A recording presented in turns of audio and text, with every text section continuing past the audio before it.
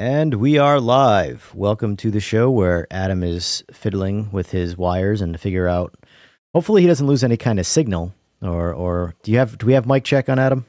Mic check. Okay, we're good. Mic check. I can usually tell before you because I can see the power light on your microphone, and usually that goes out when you lose connection.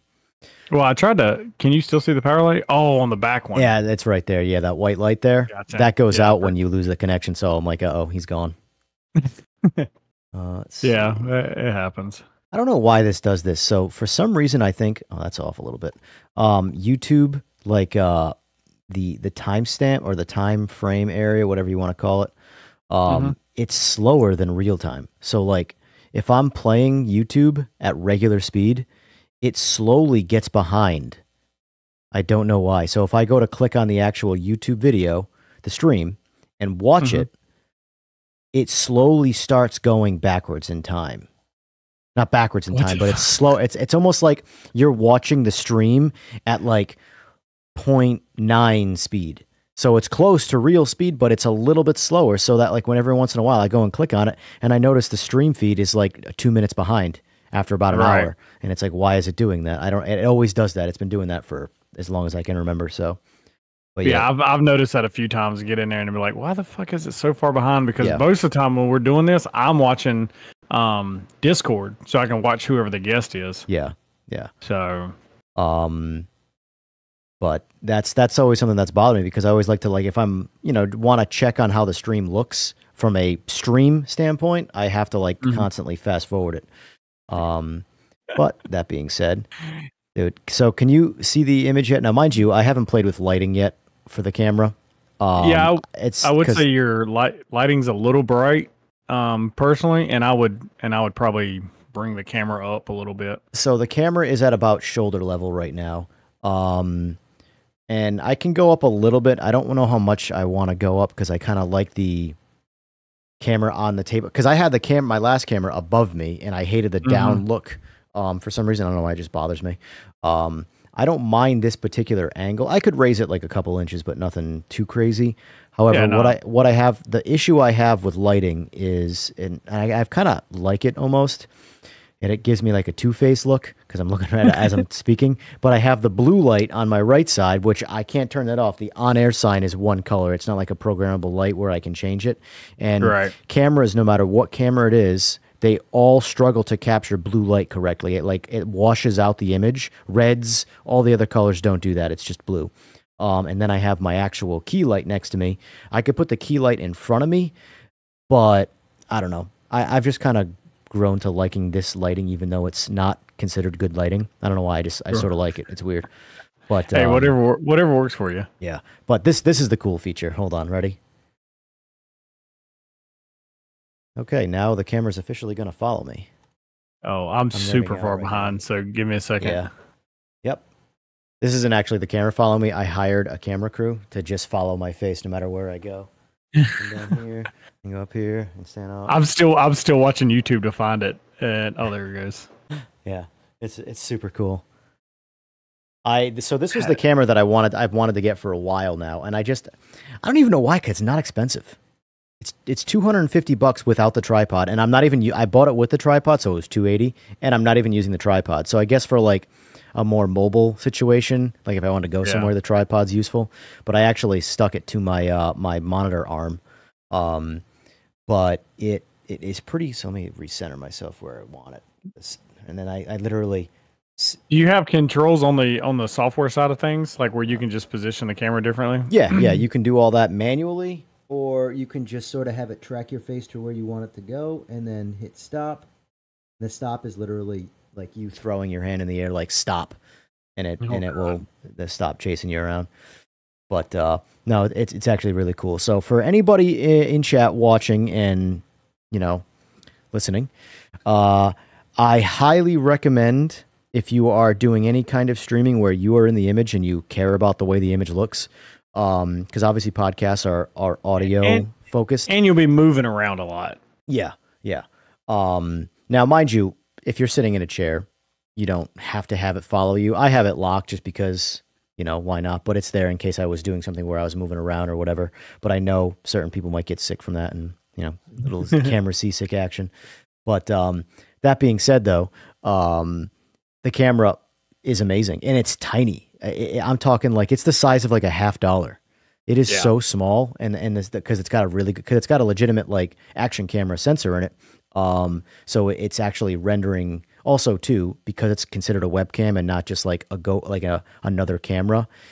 For example, like the GoPro you're using, it doesn't matter which one you use.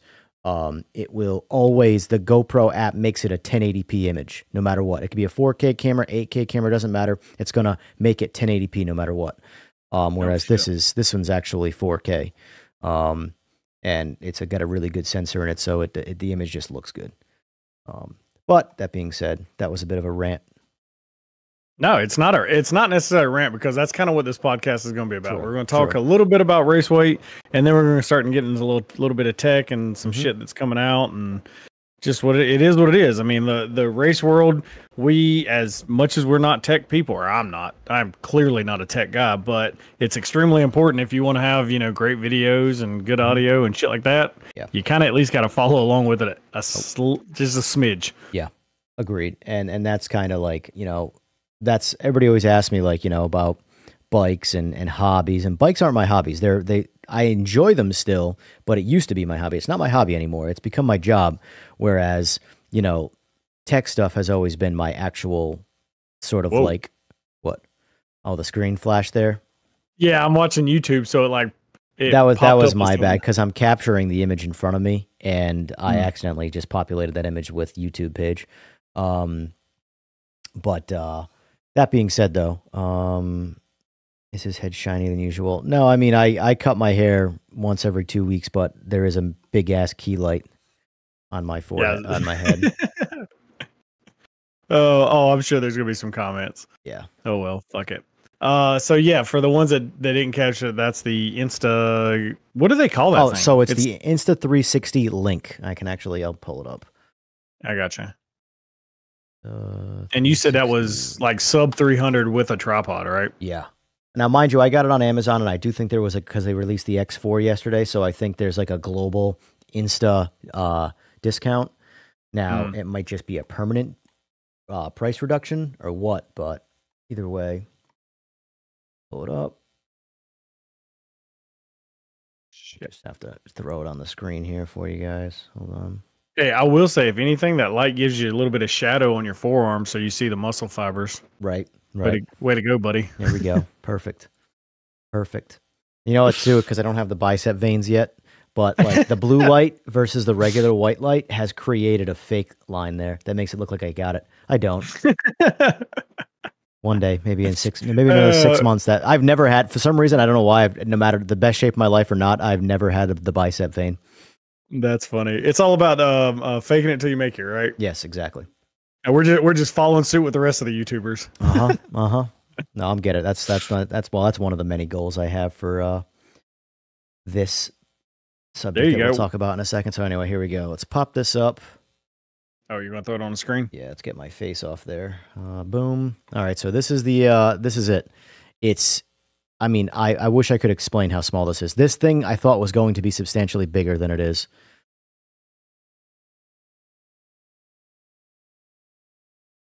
And all those times that like back in the day when the 360 stuff first came out and people were like making things where it followed people on bikes, you're like, how was the camera tracking you? No, it's not. It's just us doing that. No, this camera actually tracks you.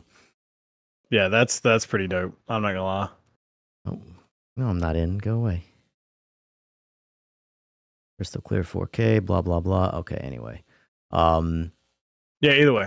Yeah. That's it's a badass camera. So if I wanted to go to buy now right on their website, yeah. So you can see it was 300, now it's 250. So yeah. And then with the tripod it's 278.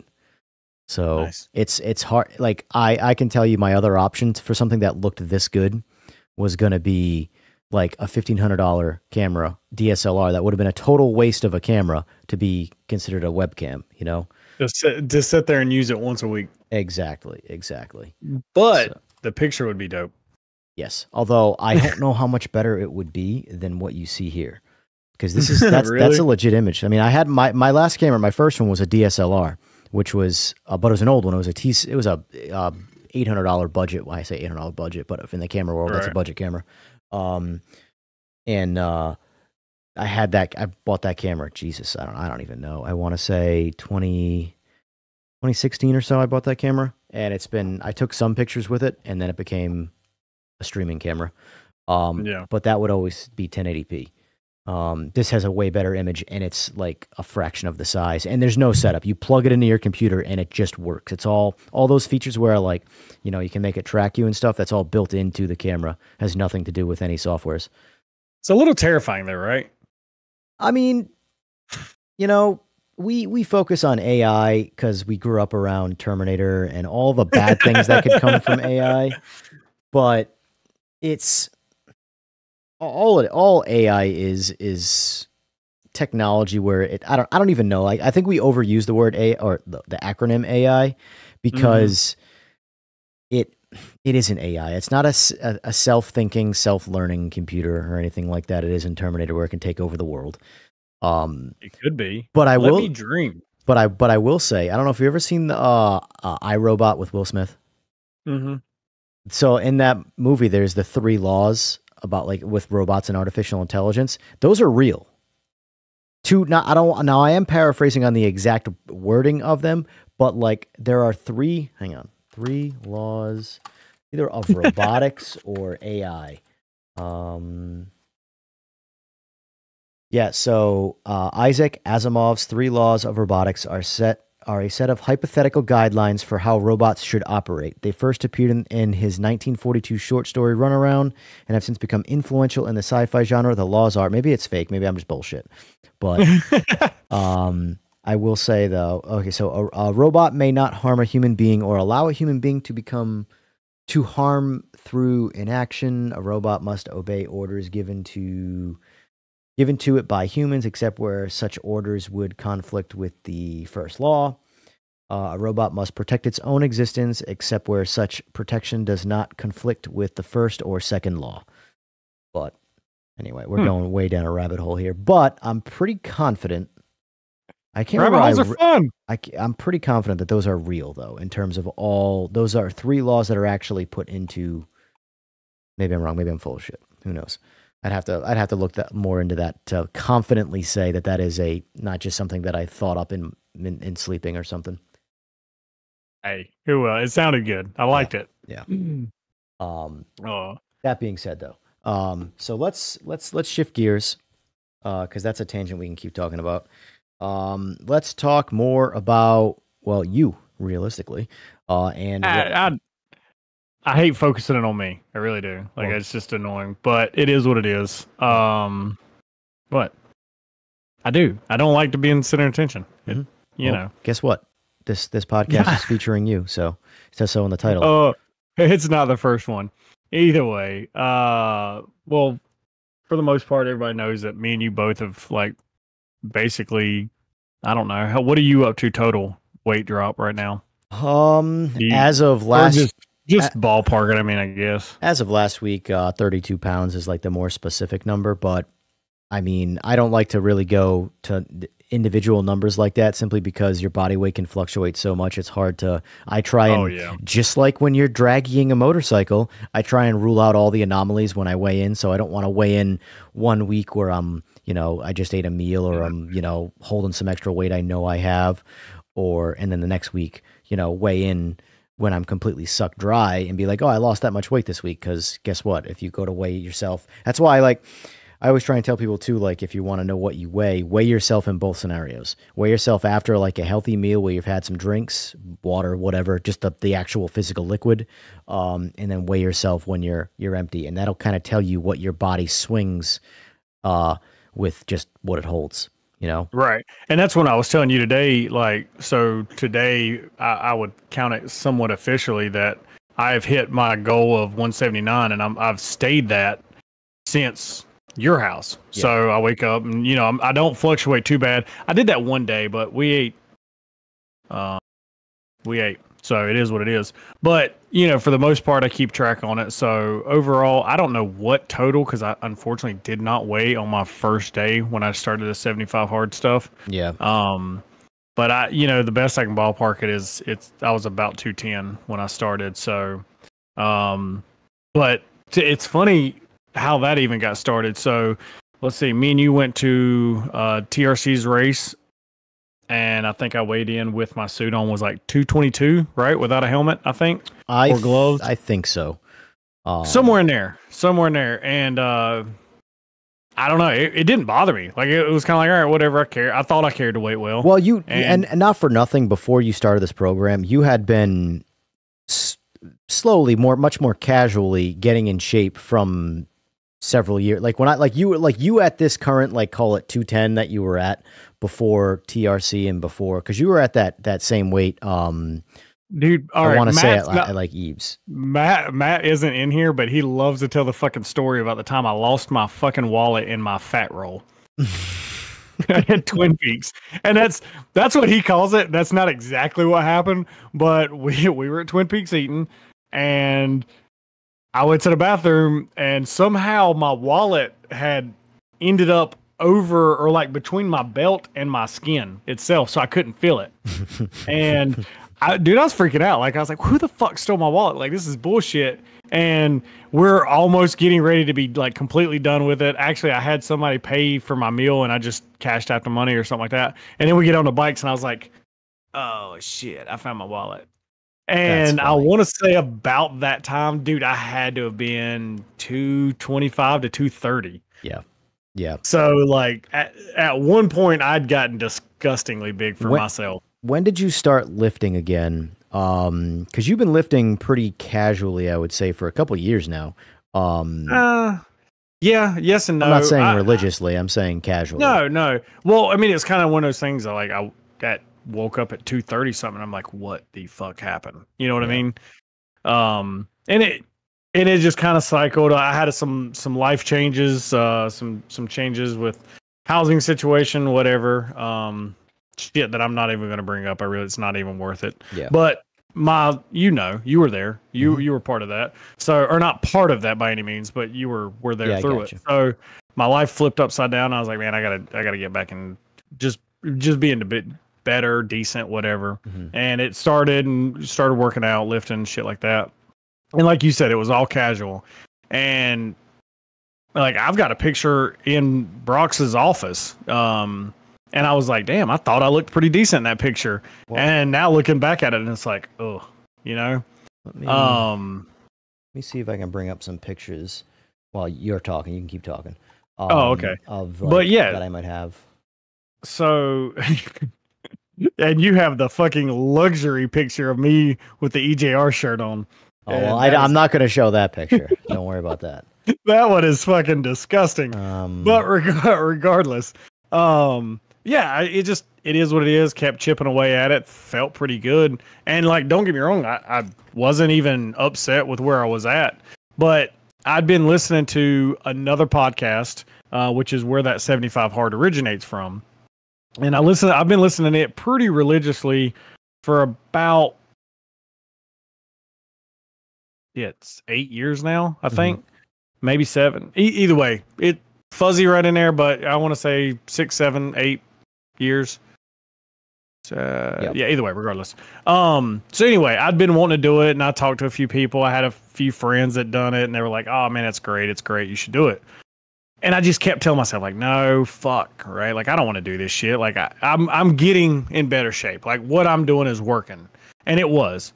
And January 1st rolled around, and I, had a great day, did nothing. Watched movies and fucked off and, did whatever. I really don't remember exactly what all the day had in store for it or whatever, or what was done. But I remember at 11 o'clock at night just being like, fuck, I am miserable. Yeah. I don't know why. I was just pissed. And the company that was around me, I had no disrespect to them, but I was just like, I'm fucking leaving. I'm done with this bullshit. Bye. And it was kind of weird, but I woke up the next day, started 75 Hard. So to backtrack just a little bit, 75 Hard challenge consists of 2 workouts a day. One has to be outside. Rain, sleet, snow, thunderstorm, whatever. It's got to be outside. You got to stick to a diet.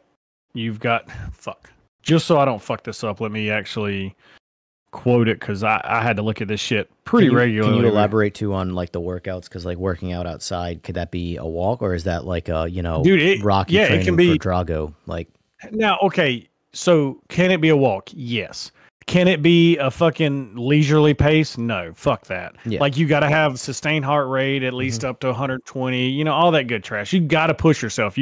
But I'll tell you right now, like you don't even second guess it. Once you start doing it, you're like, fuck it. I'm not gonna. You know what I mean? It was for me anyway. It's like I'll push myself that extra distance. So for the program, it's 2 45-minute workouts. One has to be outdoors. Follow a diet. No alcohol or cheat meals. Drink a gallon of water a day. Read 10 pages of a nonfiction book. Audiobooks do not count. And then take a progress picture. Mm-hmm. Now, the workouts a day. Evan, like you said, I was already working out. I was already going to the gym I'm going at now pretty regularly. Like felt pretty good, and I was like, all right, this isn't going to be that big of a deal. All I got to do is work out one more time. Dude, there's days that sucked. Like when I went snowboarding, I didn't know if snowboarding counted as a workout. So after snowboarding for like 8 hours, I walked around the fucking park. Well, hold on. I'll take that back. So I woke up that morning and walked up and down the mountain for 45 minutes and then went snowboarding all day, drove home, and then just because I wasn't sure, I lifted weights for another 45 minutes, just to make sure. The diet, it's the greatest part about this is it leaves it open to what works the best for your schedule, but it cannot, like you can't cheat with it, right? Like, so whatever you pick, you have to pick and you have to stick with it for your 75 days. As you've talked about, I did intermittent fasting and I kind of still do within reason. The no alcohol for me was fucking easy. That's not that big a deal. Yeah. Drinking a gallon of water, yet again, was already there because I've incorporated a lot of this shit throughout the years. Like, oh, well, this program follows a lot of, you drink a lot of water. So I was drinking a lot of water thinking, oh, this is the secret to losing weight, right? It's not. So no. I was like, fuck. All right, cool. And it's just good to do. It is good to do. It's good to do if you realize what you're doing. And I'm not saying I realize what I'm doing, but I've realized over the progression of this that just slamming half a gallon of water in the morning does absolutely fucking nothing for you, right? Like you have to make yourself drink a gallon of water throughout the day for it to actually do anything. Yeah, most of that water too that you if you chugged a gallon without throwing up would just make you piss out 7/8 of a gallon and absorb the other 8. It's best realistically to just, as you know, just sip water all day. Just sip it. Yeah. That's how you rehydrate. That's how you actually, if you are retaining water, ironically, from like say too much sodium, sipping water is the fastest way to flush out that sodium bloat, which it seems back asswards to, say, to release water weight, you have to drink water. It's like, that doesn't make any sense to me, but it's just like anything else. How do you wash away salt on the ground? It's not going to go away on its own. You got to flush it out, but it's the same way. You can't just chug water. You have to sip water, and you have to sip it pretty consistently. And Evan, like I've carried this one container around. It's all beat to hell. I don't know how many times I dropped it at your house, right? When we were painting the garage. Well, it's warped in the bottom, so it doesn't stay flat. Yeah, it does now. I've hit it with a hammer a few times. So, but either way, regardless, I mean, like I said, these all things were things I was doing. I'm like, all right, cool, whatever. So we keep going. And then on the second, I jumped up and started like, fuck this. I'm doing it regardless. I'm not failing. I'm not cheating. I'm just going to stick to this. Because it's like, I started thinking about, it's like 75 days. Like, what is 75 days in the grand scheme of things, right? Like, I kept telling myself, hey, I want to cut weight for the TRC event. And I did decent for TRC, right? Like I'd pulled some weight off of me and I was like, it's still not where I need to be. So boom, 75 days, like I said, isn't shit in the long run of things. The worst part is after your 75 days, you'll want to keep going because you're just, it's so ingrained in you. You've done it for 75 days straight. It's hard to, there's not a lot of things the human brain can do for 75 days in a row and then just shut off after 75 days. That's going to be one of those things where you have developed the habit of doing that now, where you have to now stay conscious of, if you want to like continue it without like doing the program, but like making sure you're doing that, you have to stay conscious of that, because what'll happen is you'll slowly slip out. You know, let's say you have to do a walk or something like that. You may be like, I don't really feel like walking today, and you'll walk tomorrow, and you will walk tomorrow, but you won't walk that day. Next thing you know, you've skipped 3 walks in a week, 4 walks. Next thing you know, you're just not walking at all, and now you're no longer fat. You're following like, oh well, it's just 100 calories in the middle of my fast. Yeah, but in technically, that's 100 calories. It's going to completely reset what's happening during that fast. You know. Mm-hmm. Also, mind you, like I had like horrible joint pain during this. I had acid reflux like a motherfucker prior to this. And then because of my schedule, you know, I go into work at noon. So I was like, fuck it. If I'm not at work, I'm not eating. Mm-hmm. So I made it myself where I was just from 12 to 8 o'clock at night. So don't get me wrong. There was some nights I was like, this sucks. I mean, even in Miami, like now that's another thing that a lot of people don't realize. I started this and still went to Miami. Mm-hmm. I've actually traveled. I've been blessed for the beginning portion of this year. So like it's a little aggravating, but you know, got up, walked in the mornings or read or whatever. And you just keep at it. Like, I don't know. It's hard. It's really hard not to be like, yeah, you know, once you get down to your mind and think about it. I will say the 2 hardest things for me, and one of them you're going to fucking laugh your ass off, but taking a progress picture every morning sucks. Like I am not how you know. Oh, dude, I'm so glad I done it, because I haven't posted it because I just you lost your mic.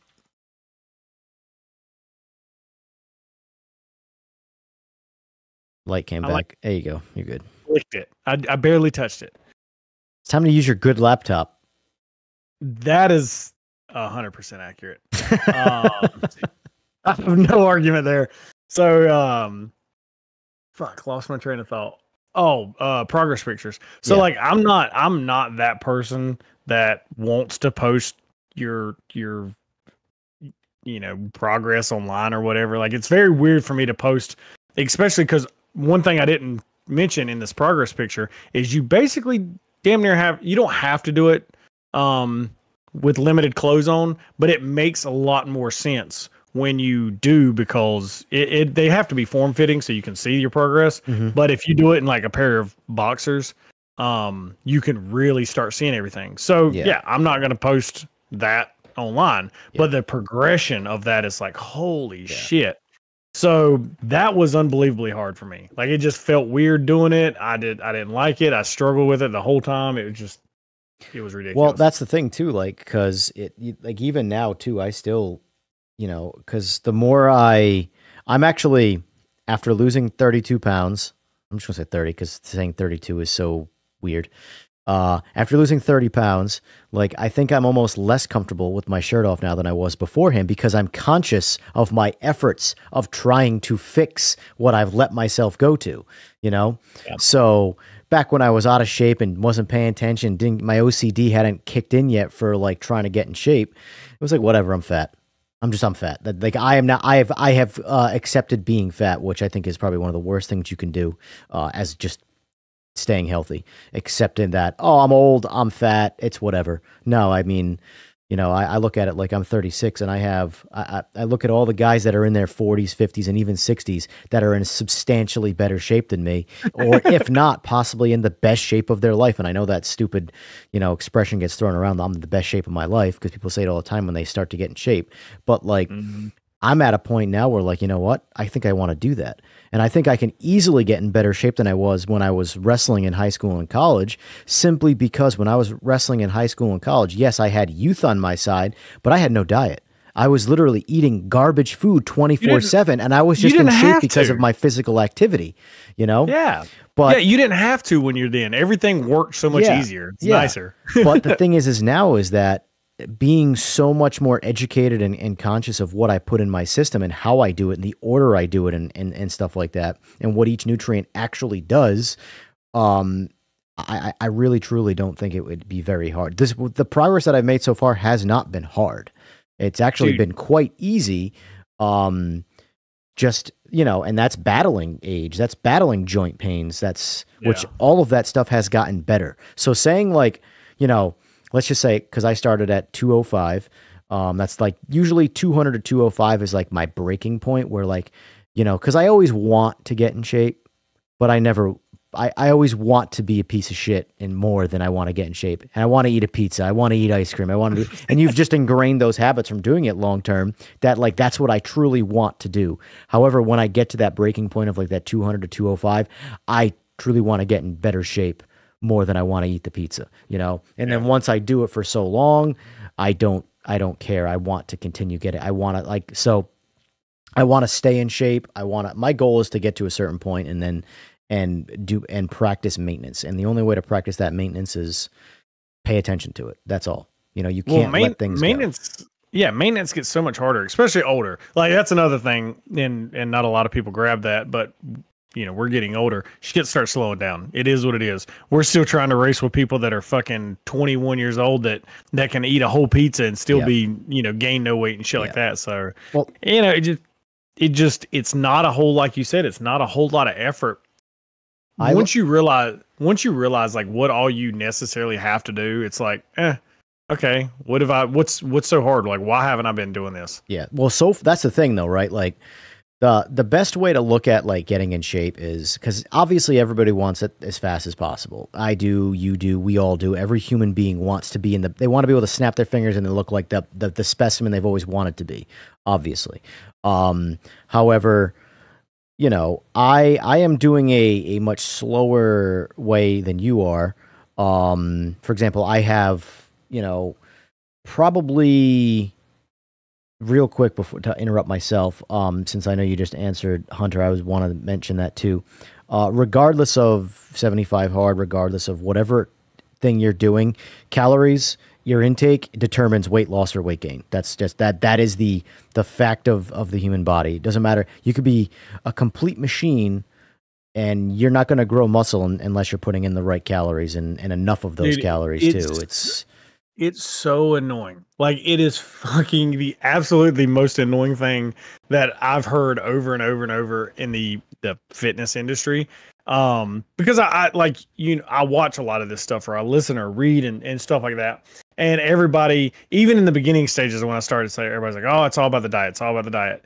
And I'm like, man, fuck that shit. I'm just going to eat a little better and just work harder. Mm-hmm. And now I've passed my 75 days. I've hit my goal weight. Everything's great. And you know what? It's the fucking diet. Yeah. Oh, it's 100%. The only reason you want to work out is so you can kind of sculpt yourself to just not get skinny fat, because when you're dieting, you're burning muscle and fat. You're just burning, it depends on how much actual you have of each. So if you have a lot more fat than you do have muscle and you go on a diet, like an actual calorie, let's just call it a calorie deficit. I hate the word diet because it can mean so many things. Like you could be on a diet and be in a calorie surplus, and it's intentional because you're eating the right things. Well, I was about to say, it's all on what your goal is. That's kind of leads back to Hunter's question where he was like, can you do it and gain weight? You absolutely can. But I wouldn't do it eating pizza, kind of like I would be focused on, the right calories and then, because if you're trying to gain weight, dude, it's going to be, if you're trying to gain weight from muscle, I assume. Yeah.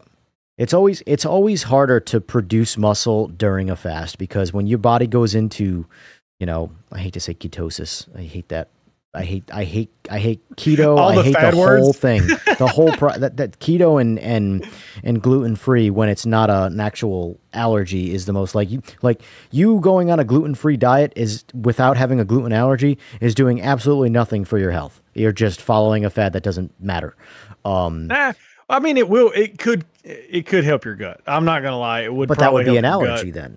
If there is an ailment from, it could be, there's obviously, severities to the allergies, but like if you go from having gluten and your throat closing up and you die, to you get a stomach ache, to I'm a little gassy or whatever. These are all, things happening from whatever the gluten is. But like realistically, if I avoid I'm gluten positive. I need to have my gluten or my gut. I mean, trust me, my gut is very sensitive to many different things. Gluten is not one of them.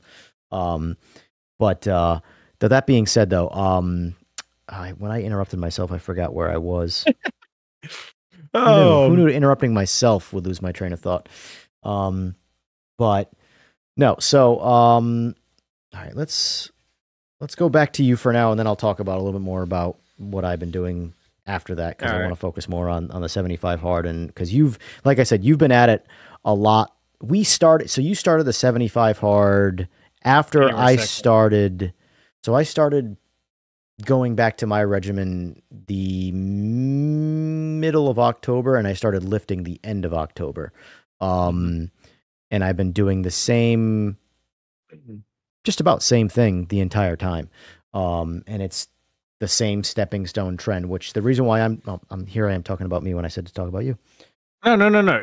But you need to, because like you said, you can't just snap your finger and wish this shit away. Like it takes in time. Like there's only so much weight you're going to be able to lose healthy over a period of time. Yeah. Right. Yeah. It's just natural. Like when I was struggling to get to my weight where I'm at now, like I was like, man, what the fuck? Like what am I doing wrong? What's going on? What's this?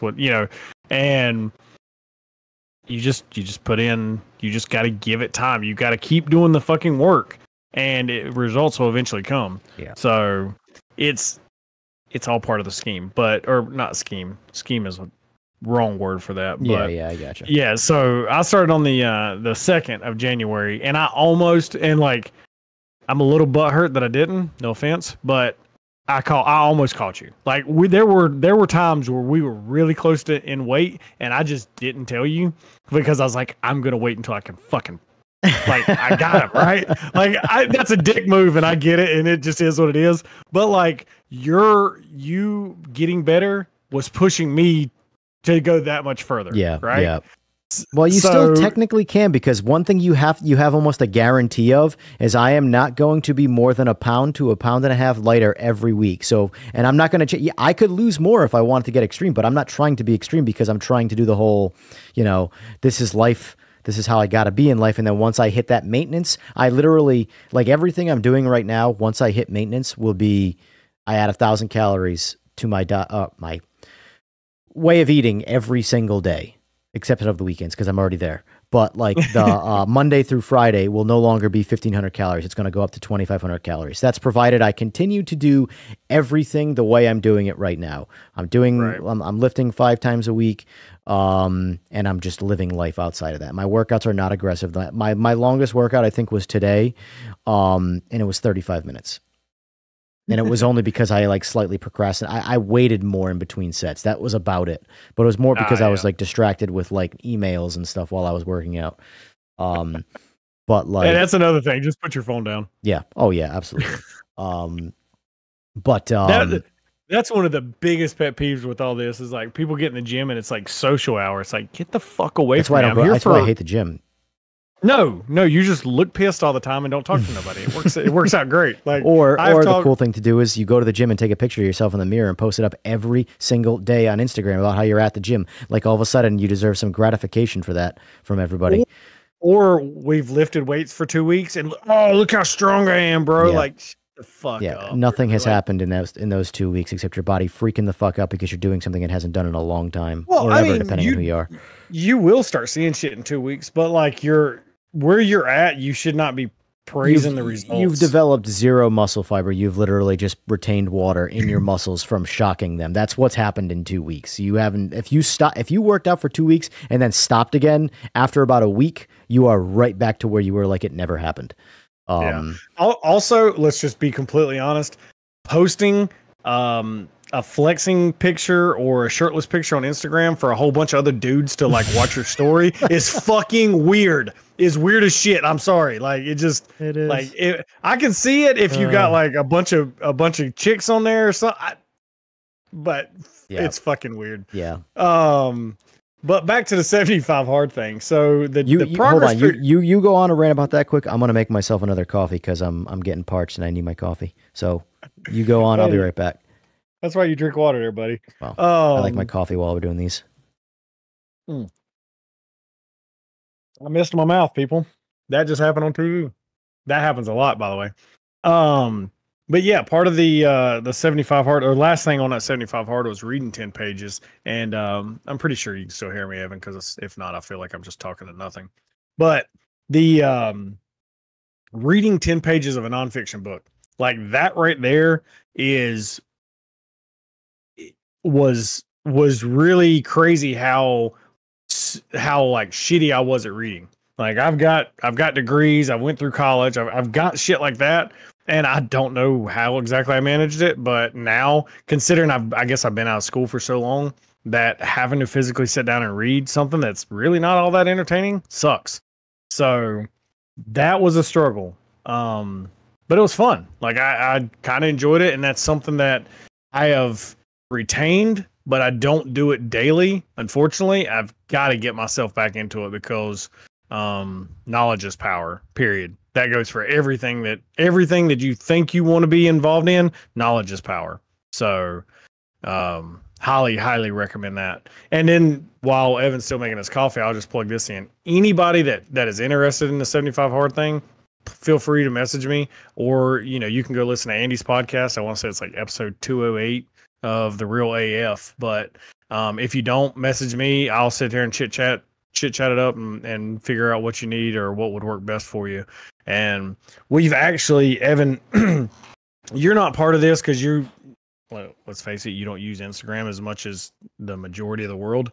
But there's a group of us that have a little daily check-in, and we keep each other in line. We keep each other in check to an extent. Like, don't get me wrong, there's some guys that take it a little bit more hardcore than us or than me, but there are people out there that'll help you. I mean, if this is kind of what you want to do, they will definitely help you kind of get your shit in order, so to speak. That was me. Like it was really hard to realize how out of shape I was until I've done the 75 5-day thing. I've stuck with this. I've got a routine. And then I had a scan. Evan, I'm pretty sure I sent you the files on it. But when it showed I was at 21% body fat still, I was like, fuck, how out of shape was I?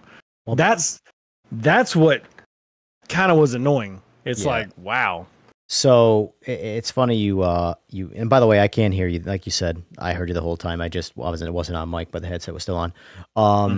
So no, it's funny you say that about the body fat. Now, mind you, I haven't had any kind of legitimate scan, which is, I haven't done there's multiple ways you can do it. I mean, I might consider getting the calipers, but then I would obviously need Kelly's help for stuff like that.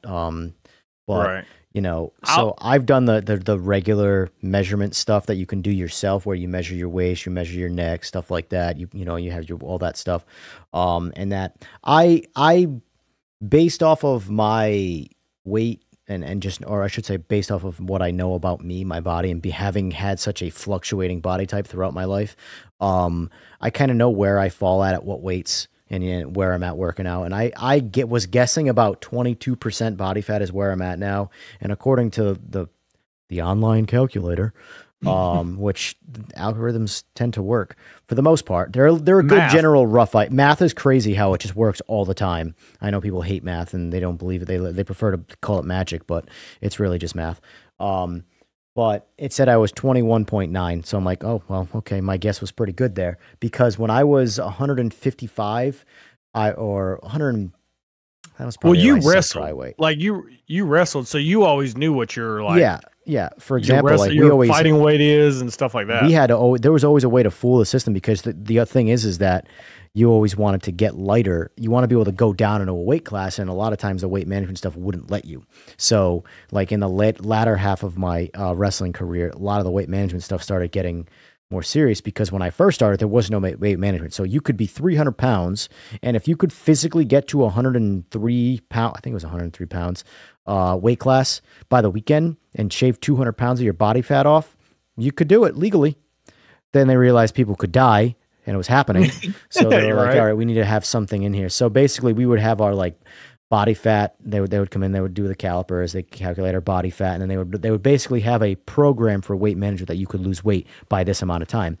So all you had to do was just dehydrate yourself like crazy before you actually did the weight management test. So you were down like 10 pounds before, while you still retained all the body fat, obviously, because you didn't just stop drinking water and start spitting in a cup and your body fat go away. It was just water weight. So we would do it that way. And then the following year, you had to be hydrated. So they do the piss test as well. The piss test made it a lot harder, because now you got to find that happy medium where you're hydrated and you can pass the scale, or the color scale. But you know, that was always a fun thing. But I will say, like, I hate that I never took like that portion of like high school seriously. I played sports. I was a football guy, but I didn't. I kind of wish I would have learned a lot more. You know, when you're in that 20-something, you know, or teenager 20-something, like I was in the Marine Corps. I fucked off a lot in the Marine Corps as far as my, you know, my physical appearance goes, because I was fucking 20. Like, it didn't matter. I could drink a handle the night prior and go run a PFT the next day and pass. Yeah. So, like, who gives a shit? That's like, let's youth. go. That's the youth. And that's the thing too. And that's what I was saying earlier about, like, I'm educated now about being in shape and how to do it the right way. Whereas when I was younger, I wasn't. So I was an ignorant idiot and just letting athleticism do the work for me, you know? So like, for example, like, no joke, like, let's reference some of the because I had some really bad habits in high school when it came to eating versus wrestling. If if I was wrestling 125 pounds and I weighed the day of a match 124 even, I knew that how many cookies I could have throughout the entire day of just cookies to be under 125 pounds to make weight. I would literally, if I had a pound leeway, I would fill it up with cookies. And I wasn't the only one. This was like, I'm like some idiot. The entire team would do this shit because we're all stupid kids. Yeah. You know? Well, and that's the thing, is you're listening to your peers, right? Like, so this is where you're getting your information from, and it might be working, but it's probably not the best. And then when you run out of gas 2 minutes into the match, to realize those cookies ain't doing shit for you. That sugar rush left you a long time ago, you know? So, shit. You know, it's important to know how every nutrient, and that's why I hate fat being called fat. Like, it shouldn't be called fat, because the average person associates, you know, the nutrient of fat, the macro, my favorite word. Sorry, but Goblin just put in, he went from 207 down to 169.5. I would say you've been doing work, sir. Nice job, sir. Congratulations. Holy fuck. Way to go. Mm-hmm. I have been, I've had I would say in the time that I started, I'd say a solid month between the 2 vacations and then the 2 weeks following for maintenance to get back to where I was before. So I've lost about a month total, because you have to understand too, when you go on vacation and let's say I gained a pound on vacation, right? But I'm losing a pound every week. I'm now 2 weeks behind. Because that week that I would have lost a pound, I gained a pound, and now the next week I lose that pound back. So I've gone 2 weeks with zero progress, you know? So, not to mention too, like, the biggest thing that's slowing my pace here, which is I'm okay with it. I knew this ahead of time and I'm not going to change this, are the Saturday cheat meal and then the Sunday maintenance calorie day. So that's kind of how I do it. So Saturday I go into a surplus because I need to get whatever pizza, whatever. I don't care. Well, so your cheat day, like, it's not a day. It's like so I do the morning through into the evening, the same regimen I'd always do. And then at nighttime, usually on average, it consists of, there's the pizza fix and there's some cookies behind it, you know? Right. Which, no matter what, they're so high in calories, they throw you past where you're supposed to be. But, like, has your you know, cheat meals not changed throughout your progression? Like, do you crave that stuff still as much? No, absolutely not. Absolutely not. I know, like, in fact, like, this past weekend, I probably could have, I had to tell myself that I wanted to have a cheat meal, just because I'm like, my fear with, like, skipping one is that I'll get halfway through the week and I'll just be craving it and I'll be going out of my mind. So, and it doesn't necessarily have to be like a junk meal. It could be going out to eat and having all you can eat sushi or something like that. It doesn't have to be like, when I say pizza, I'm not talking about Domino's. I'm talking about real pizza, So, it's always something like that. But for the most part, I could probably lose another half a pound to a full pound a week if I went 7 days with 1,000-calorie deficit. But I do 5 days, 1,000-calorie deficit. And then my Saturday is probably a surplus. And then my Sunday is an even wash of just maintenance. So, it's really comparable to, the Saturday probably cancels out one of the 5 days. So it's really 4 out of the 7 days a week that I am truly averaging weight loss. And that's it. Yes. Just 4 days. 4 days out of a week. Let me say that differently. It's really 5 days that I'm losing the weight, but because I'm gaining the weight, technically, we're talking about such small amounts here, though, that it's not like something you see. But ounces equal pounds, right? Yes. So Saturday cancels out Friday, and Sunday cancels out Sunday. So it's really Monday through Thursday I'm just going down, which is that pound to a pound and a half. So if you added those 3 other days in there every single week, I would be at another half a pound to a pound of weight loss every week. But I would be, I don't want to say miserable, but it wouldn't be as easy as it's been. It's been very easy at the rate that I'm doing it, like super easy. I will say it like this. If I wouldn't have done the 75 hard thing, like, and just where I can't fail, I would have fucked myself up. Like, haven't let myself get that cheat meal and be like, all right, cool, whatever. Because that's me. Like, I cannot give myself an inch because I'm going to take a mile. Yeah. Yeah. And that's good on you. Cause like when you first told me, you're like, I'm just going to eat rice and chicken. I'm like, fuck that. And now I'm eating eggs and, ground beef. No matter what happens. You're going to get to a point where guess what? You got to eat the boring shit, Yeah. Well, I mean, dude, it tastes good to me. So the funny thing is that I actually, so the chicken and rice thing is just the dinner thing, but that chicken has become like the one thing I struggle to eat. But like, I can't wait to have my morning yogurt. I can't wait to have my egg and rice for lunch before my workout. I can't wait to have my protein. Like, these are all things that I'm craving in the moment. And it's like, except for dinner time, the chicken, for some reason, I don't know why, it's overstayed its welcome. So I'm gonna have to switch that up to, I can't switch it up because it has to fill. Well, that's the thing. Tuna has become right out of the can, so I'll just say real quick. I wake up. The first thing I put in my system is my 80-calorie Greek yogurt. And then a couple hours later, I have my white rice and my egg. And that is my typical pre-workout carbs / a little bit of protein, a little bit of fat. And then I do my workout. And then right after that, I have my protein shake. And then maybe an hour and a half after that, I have my can of tuna.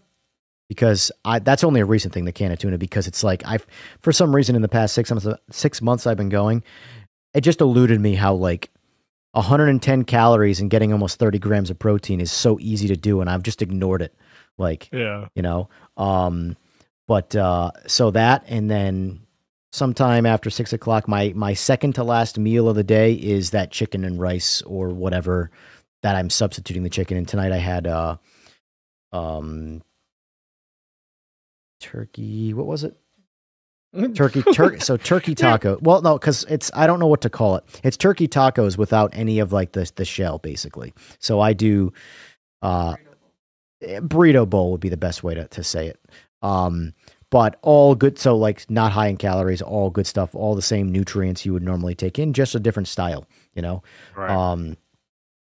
And then probably sometime after this podcast, I'm going to have Fiber One cereal.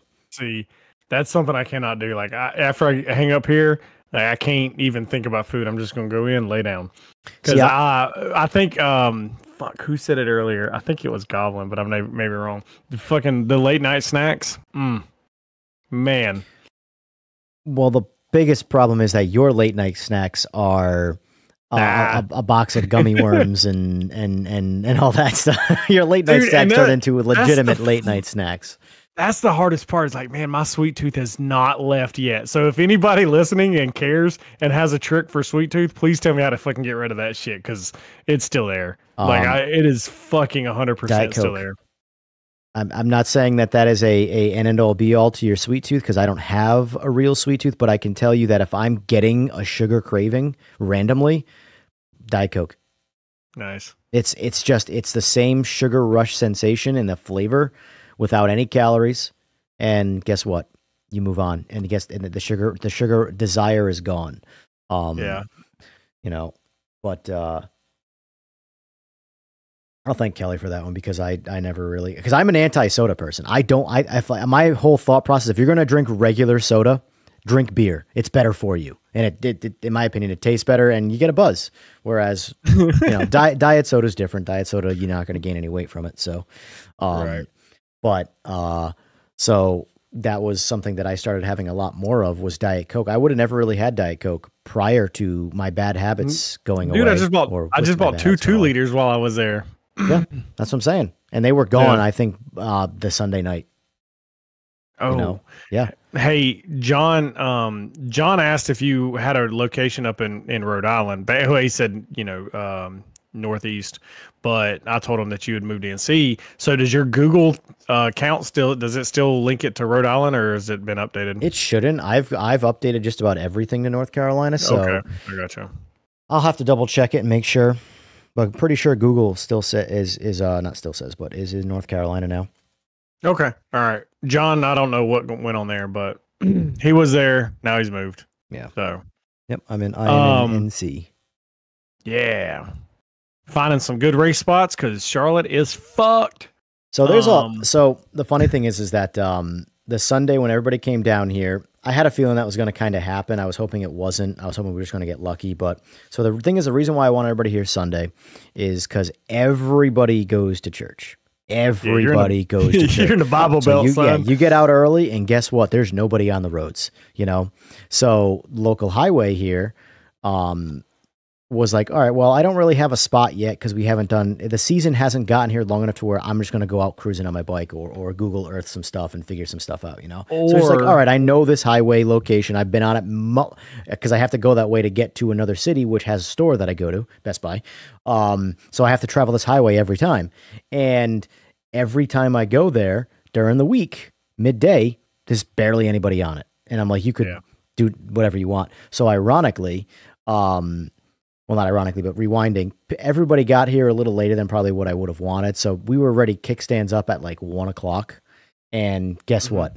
That all those people that were getting out of church or that went to church were getting out of church, running their errands. It's now a regular Sunday midday. It's busy. Yep. So it kind of made a lot of the Sunday stuff clusterfucky.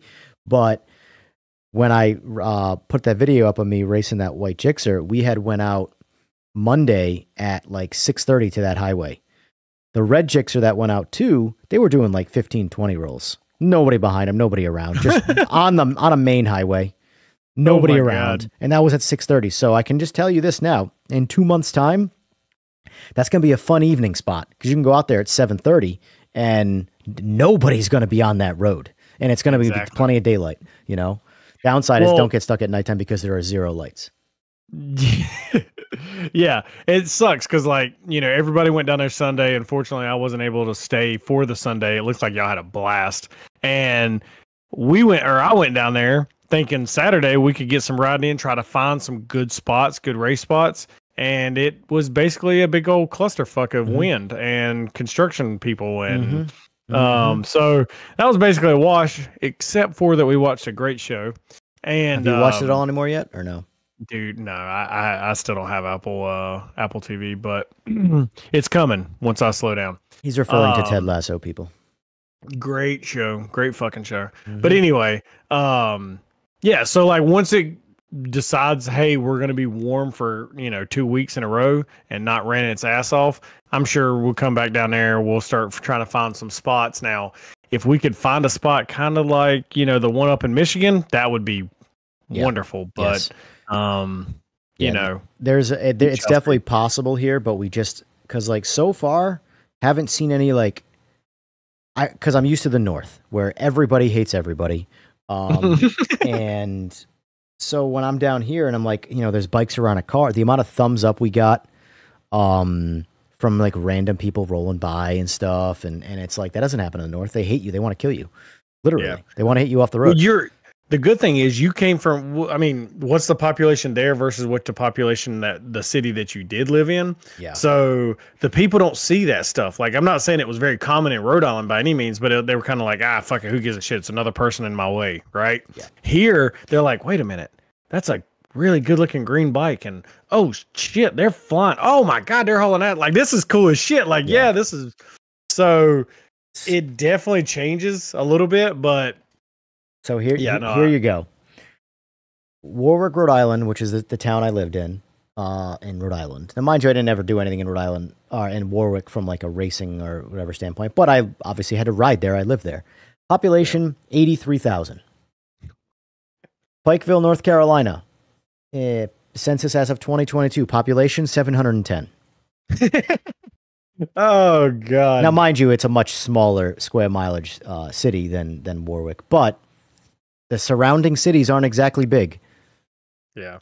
And Goldsboro is a solid 15 minutes away, and that's probably the biggest one. Let me see what Goldsboro is. Goldsboro. No, I'm definitely looking forward to Goldsboro is 33,000. And Goldsboro is like the closest thing that I have seen to Warwick, Rhode Island. And it's, almost a third. So, but yeah, no, I like being in farmland. It's pretty cool. You can do a lot of things, and it's weird too. It's so quiet that I'm like I have a bike I have to tune right now with an SC project exhaust on it, and I'm like, everybody in all 710 people who live here are going to hear this, because like the thing is, the wind that you felt carries sound like crazy. Oh yeah, safest for the zombie apocalypse. Yeah, there won't be a lot of zombies here. Yeah, no, for sure. It's I think our plan sounds pretty good. Like, so I buy the house that's 2 doors down from you, and then we just force those people to eventually move, and then we'll buy their house, burn it down for insurance, and then we'll build a shop there. The ironic part too is that you remember seeing all the kids' toys out in the yard? Yeah, they're still there. They have not a single one of them has been picked up. Yeah. Oh, that was Saturday. shit. It's Wednesday. That's crazy. Yeah. I haven't seen them. They don't come outside. And there are multiple animals, multiple kids, and the parents that live there. I swear, man. Strange people. No, that is very strange. I am an introvert. I don't know what the word is for that, but it is an introvert. Yeah, because you said you've lived there for how many months now? 6 or yes. so. Yep, we just passed the 6-month threshold. And y'all seen them 7 times? I don't even know. I don't know what I truly like. If you told me to imagine the person's face, I couldn't do it. I have no idea. Like, I know what Tim looks like, and then I know what Graham looks like. The other neighbors. Yeah, those are great people. I don't know what the one closest to me looks like. Oh, that's fucking hilarious. But anyway, back to the more main topics. The let's talk race weight stuff. So you are down to, what's your current weight? 179, roughly? Yeah, probably roughly, yeah. Okay. You started at comparatively what you said. You don't have an exact when you first started the challenge. I don't have an exact, and the closest thing I have on a picture of a scale, it was right around the TRC event, and I was I think it said like 211 or something like that. Yeah. So I'm just ballparking it on the second, because I'll be honest, from TRC to the 1st of January, I didn't, besides going to the gym 4 days a week, I really didn't do a whole lot. So I would say I probably started somewhere around the ballpark of 210. Do you have a like a number that you can say you consistently have been losing weekly? Because like I know for a fact that like on everything I am doing right now, even in 6 months, regardless of body fat, regardless of my actual weight, this has not changed. I am losing 1 to 1.5 pounds every week. Last week was 1.4. So unfortunately, I would say no, because I did not scale myself. Like, I purposely just was not paying attention to the scale as much, because there were days that I didn't see numbers that I wanted to see, and then so I just pushed it out to doing it by a week, and then eventually it's just like, if I feel good, I'll jump on it. So I didn't really monitor it like as close as you have, but I would say the biggest, like, Miami was drastic, right? Like I remember people coming up and saying, holy shit, holy shit. It's like, dude, I'm only down, I don't remember what I got down to there, but I want to say it was 100 into the 190, like low 190s there. And that came off pretty quick. And then the rest has just been, like you said, about 2 pounds here. Yeah. Maybe get a good week where I got 3 pounds. But during this process, what I've been trying not to do, because like you said earlier, when you are fasting and dieting or whatever, once you're losing weight, you will also lose muscle mass. And I don't want to become weaker than I already was. Yeah. So I've tried to continuously push myself. So there for a while, I had the weight where I was and I was comfortable with it. So I just pushed the reps out like ridiculous. And now that I've hit my number, I've got to start getting that number back up. Because I don't want to be in the 70s. I really don't. I want to be 180 to 185 at 15%. Yeah. But 15% BMI, not body fat. Yeah. So couple things. One, you got to kind of figure out too, like, because I think I saw somewhere, remember too, I think it was Hunter mentioned about how tall he was versus his weight and all that. The reality is that if you don't look down and see all sorts of muscle fibers throughout your entire body, through your stomach, throughout your chest, throughout your obliques, if you don't see muscle, you can physically lose weight and it's not muscle. Now, mind you, anything under 10%, my goal is, so realistically for me, like I said, I'm roughly 21 and change percent right now. My ultimate goal is to lose another 10% body fat, which is going to probably change me just as much, if not more, than, even though it's going to be less scale weight, it's going to probably change me more physically looking than the previous 10% did. Because I've probably only lost about 10% body fat so far in that 30 pounds. However, that was a lot more physical size in that 10% than the next 10, because the next 10% is going to be less actual fat. So my goal is to not only just get to a certain point, but to stay there. So I want to say my goal is 15% from the, when I say 10 to 15%, I mean my low is 10, my high is 15. So if I see 16, I got to lower that again because I'm letting myself go, or at least I'm getting to the trend of letting myself go. But anything under 10% is considered relatively hard to do in terms of staying there, because it requires, when you're training, you see these guys training for competitions, they're like 6-7%. I was just listening to another podcast and it had Michael Chandler on it, which is a UFC fighter. He's actually got he pulled the card for Conor McGregor. Yep. And I was listening to him talk about his, like, how he's training and shit. And he's going to be like, it is crazy. He's going to be at 1,500 calories a day. And he's, I think they said the weight, they're allowing them to weigh or fight at 175 pounds.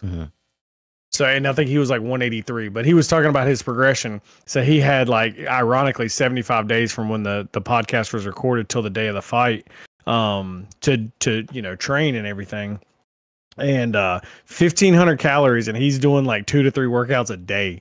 Yeah.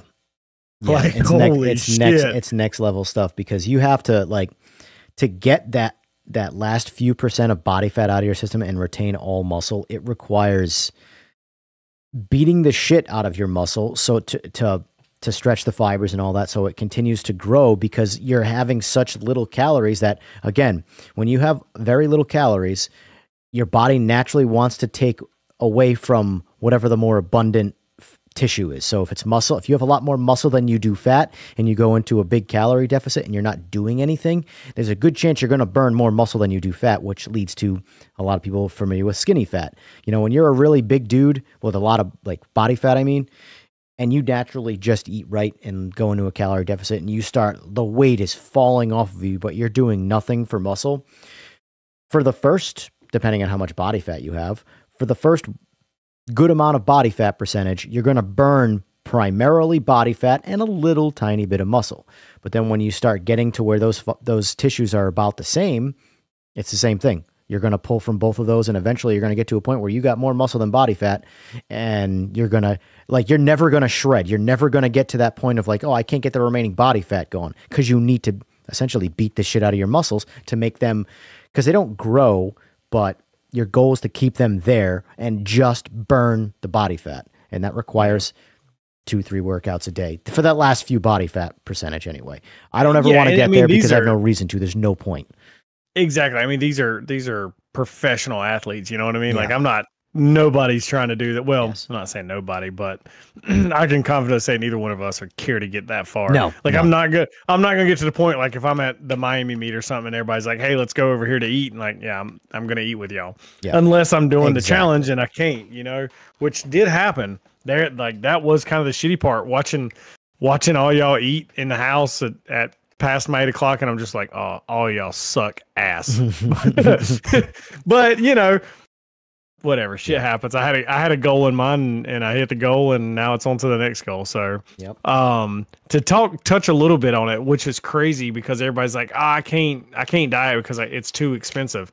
So it is significantly cheaper to eat healthy. It's almost embarrassing how much you spend, going to McDonald's and buying what, I don't go to McDonald's, but I'm just saying, like, whatever you would buy at McDonald's, like, if you were to just turn that into, like, just going to the grocery store and getting the real food with that, it's one, cheaper, and it's significantly healthier for you. Yeah. So that's roughly a 20-pound bag of jasmine rice is around $30, right? And that's what I pretty much have. So a 20 pounds of dry rice. That's not 20 pounds of cooked rice. It gets a lot heavier and a lot more filled up when it's got water in it. So 20 pounds, what do you think a 20-pound bag lasts? We haven't fully, so I want to say we've been here 6 months. It's got to go at least 2 months. Holy shit. So now how much does she eat of that? Just curious. I have more, but she has a serving at least once a day for dinner. Right. But I'm saying, so if you're feeding one person that, you're clear into the two month scenario. Yes. At fucking $30 for 2 months. And that is my primary carb, which is my primary energy, is rice. My yogurts, I'd say, are probably the most expensive thing, which I would probably tell people if they're going to, of all the things that I'm having, if you're going to, like, from a cost standpoint, cut that out, cut the yogurt out, because I like the yogurt because it's just, I've always liked yogurt, and I like Greek yogurt even better, which is ironically better for you. So that's just become like my breakfast, because I'm not a big breakfast person. I can't wake up and just eat something. So yogurt, 80 calories, not a whole lot of food. It's perfect. It doesn't, I don't have to be like hungry to have it. And I don't, it just works out for me. But the rest, eggs, those aren't, regardless of how expensive eggs are, they are not expensive by comparison to prepped food. Even fast food. Fast food has become very hard to afford. So eggs, rice, and dude, we get Walmart brand chicken breast, and I cut out any of the stuff that's not good, and like cooked in an air fryer or a grill. It's not. It is so much cheaper than if you had two meals a day, 2 fast food meals a day, which people just for some reason relate fast food to cheap. 2 fast food meals a day for 7 days a week versus what I eat.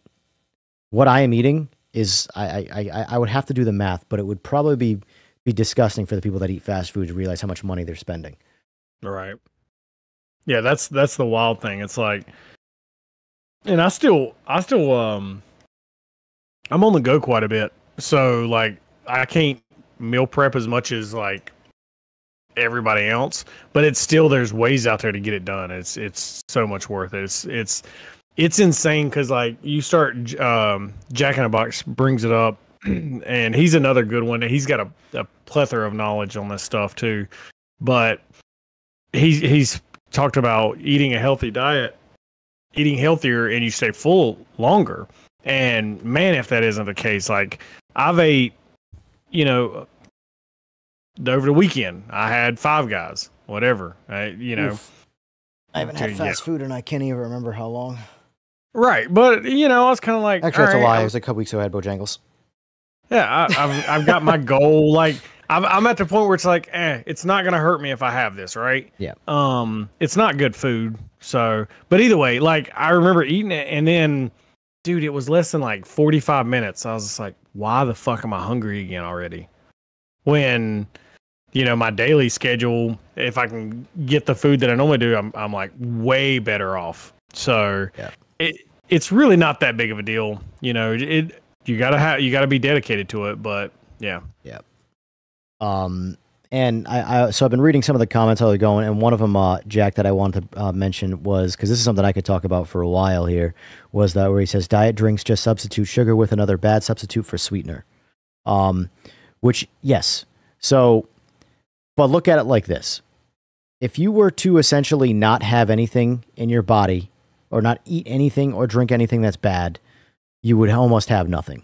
So there's always a bad, and as far as like, so specifically the most common sweetener is aspartame. And that is the most common sugar replacement sweetener is aspartame. Or tane or tame. I can't remember if it's an M or an N.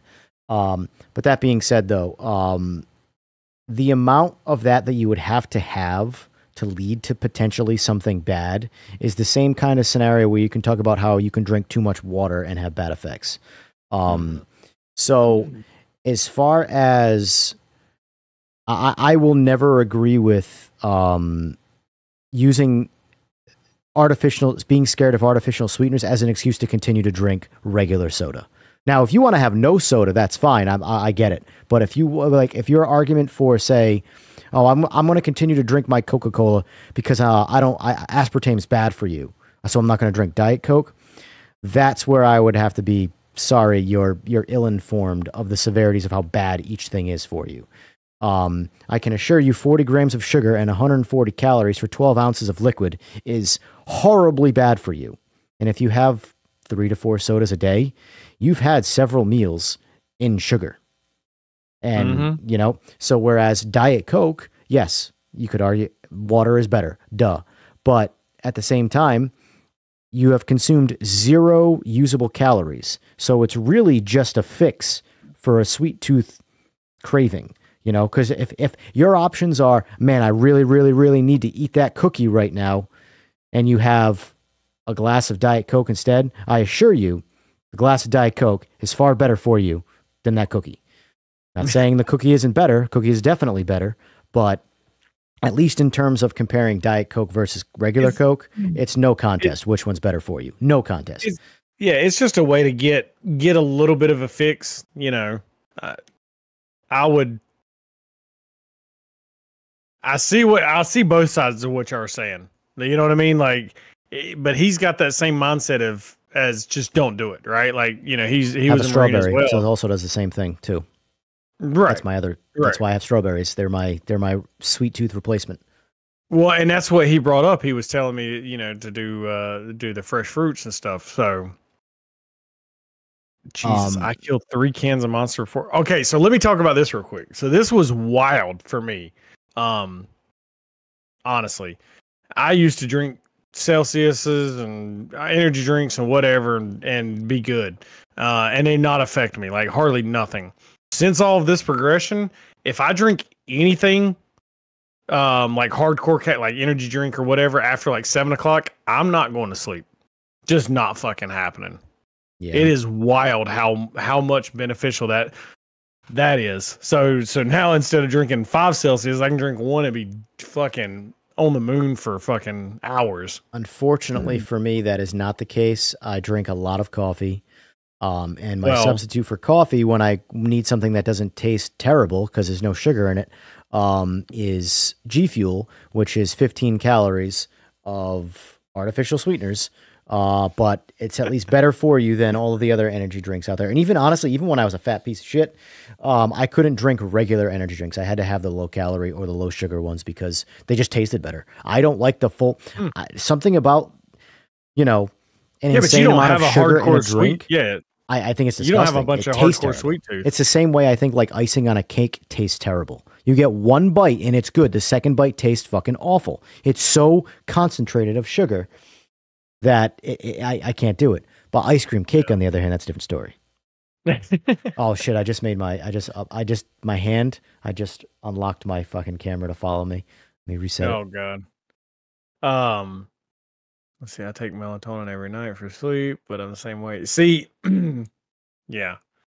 There's a lot, and so I think me and Evan are pretty equally on the thing of like if we find something, we kind of like to hyper focus on it for extensive amount of time and learn more about it. It's like, to me, it's exciting to learn new shit, right?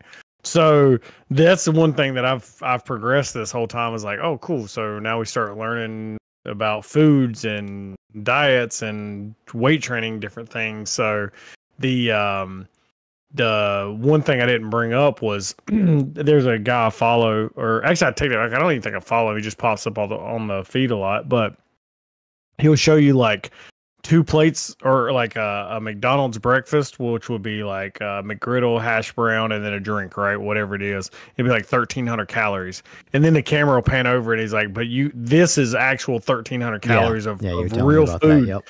And it's just like, you could not eat that for breakfast and continue out your day because you would be miserably full. Mm-hmm. So once you start reading into like the, that portion of it and then seeing how much they shove in different foods, chemical products, stuff like that, it'll almost scare you, but it's not necessarily a bad thing. Yeah. No, it's that's the crazy part about it too, is like, cause like, all right, I eat chicken. I don't want to say every day. I'd say probably 4 out of 7 days a week. I try to anyway. Sometimes it's 3, but for the most part, it's for dinner 4 days a week. And the same amount of Bojangles chicken. First of all, it's 100 times better taste wise. But the calories, like you read the calories, like, and you're like, how does it get that high for almost the same amount of chicken? Yeah. Because like I think I want to say my big dinners are 500 calories, my big ones, and like on average it's probably 350, maybe 400, depending on if I go a little harder on the chicken. But like at least it's chicken calories and it's protein. Calories are still calories, but to get the right calories is still better than if you have to overeat. I don't want to say it's overeating because it's not, but if you have to have more calories, at least make it the good stuff. Right. But like, I don't know, I just find myself paying attention so much more, and the OCD takes over, which the OCD can make kind of a pain in the ass. Cause like I'm not in a rush at all with the weight. I've been fully content with every week, pound to a pound and a half, and it's going to continue to go that way. But like now that I've lost over 30 and I look in the mirror and I can clearly see the difference, and I'm like, God, I'm still nowhere close to where I want to be. Like, how much of a piece of shit did I let myself get to that point where, I mean, bottom line is this. My body, I belong nowhere near 200 pounds. That's just complete, letting myself go and not caring because, like, so actually, speaking of which, I pulled this up earlier, so I'm going to say it now before I forget. This was you at Battle of the Brands. Hold on. I had to pay attention to it, but speaking of 30 pounds, so I bought a 30-pound weight vest, right, to just add to my dumbness. But it is crazy to throw on 30 pounds and walk around and think, wow, I used to walk around like this on a daily. Here, like when it catches, might have to fast forward it, but fast forward to the feed. Yeah, it's still not showing up yet. There it is. There we go. Oh shit, yeah. And Jesus Christ. And the funny thing is that you're in better shape than you were when you're at your absolute worst. Oh my! I'll have to. Maybe I'll do a comparison there. I'll try to find a picture from when I was like 230. You look more like from a where you're thin, because like the thing is too is like you can't see how different you look in. Like if you're looking at yourself right now on this live feed, you look like substantially smaller in person. You don't really see it on like this one angle on a camera, but like, well, this angle's flattering, right?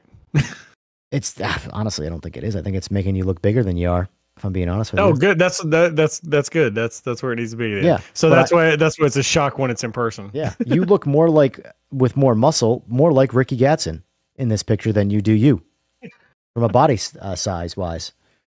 You know, you obviously have more muscle than him, but like from like your waist is probably the fucking same. Yeah, it's hard to say. You know, but let me. Well, first of all, that is the shitty part about losing all the weight and having to buy new clothes. Mm-hmm. But I'll take it. It's fine.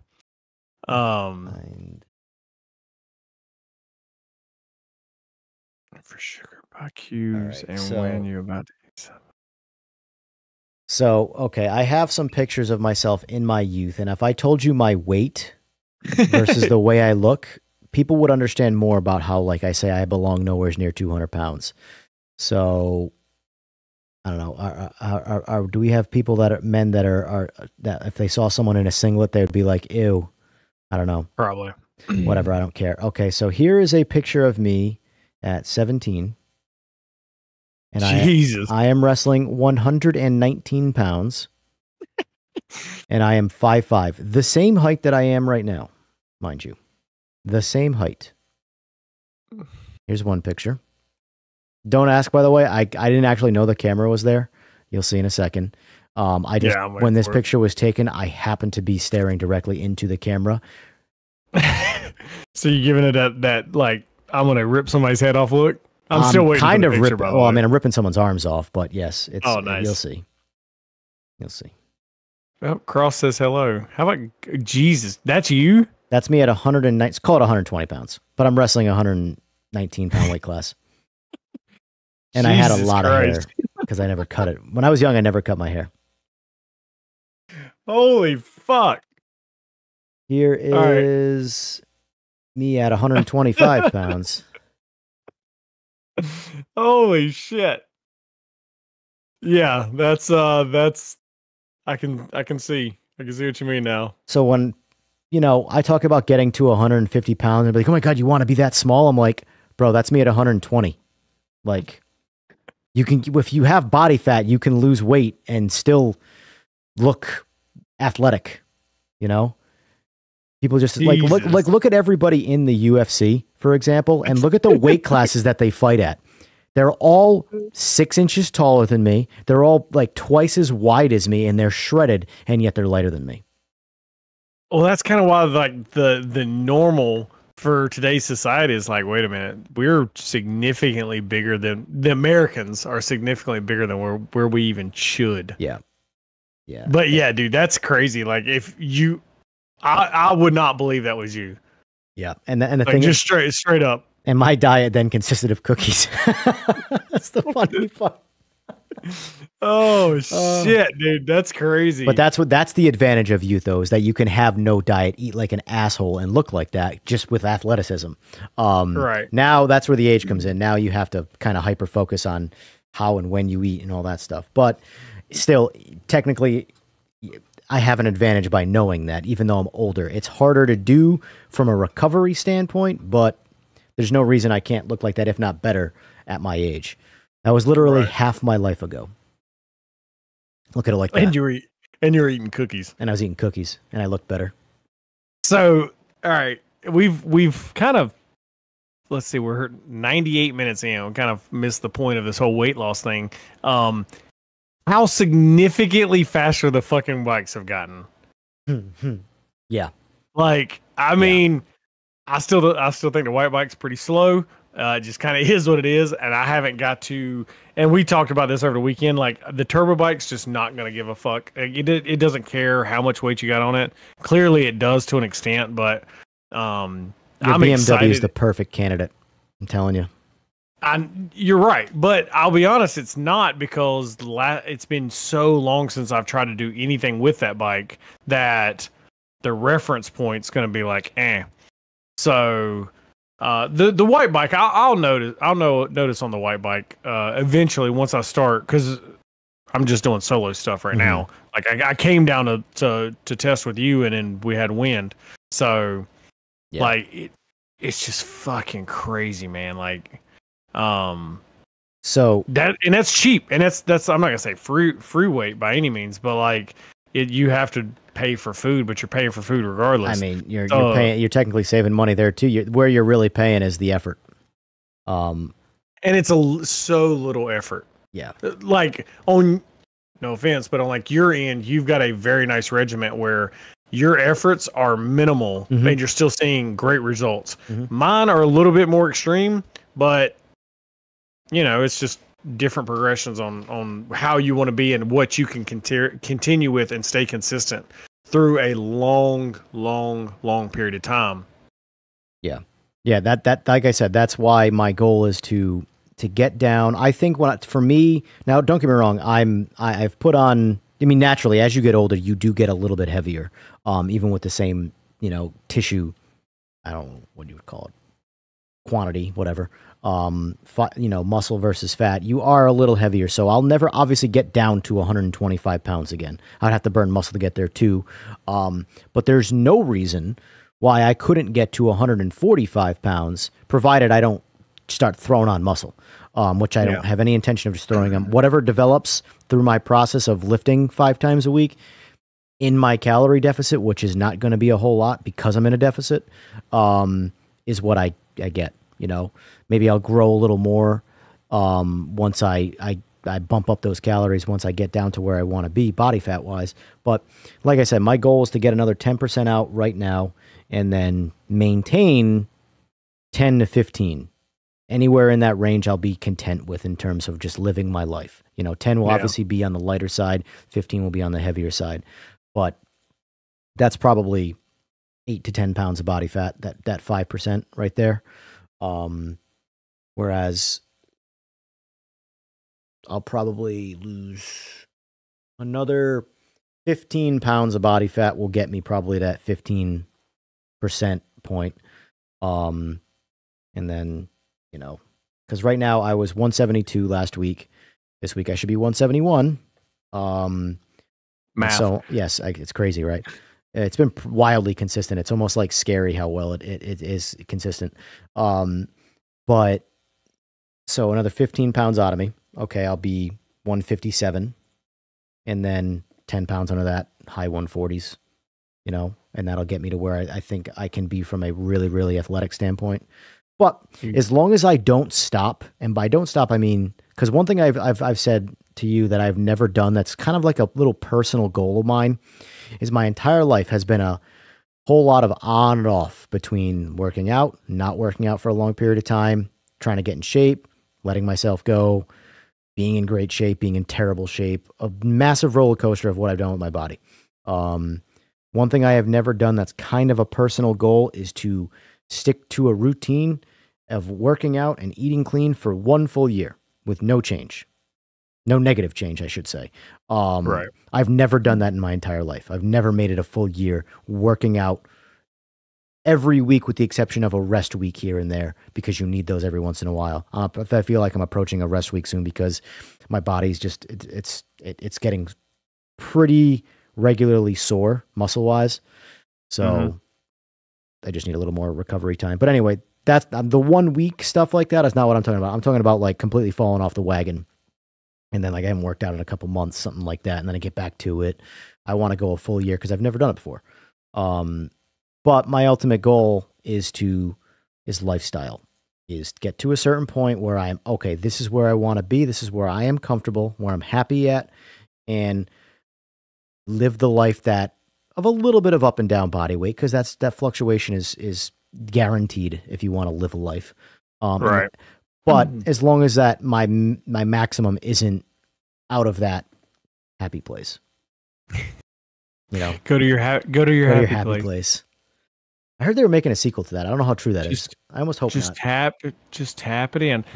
I don't know. Like if it's a Happy Madison production, it should still retain everything and be good.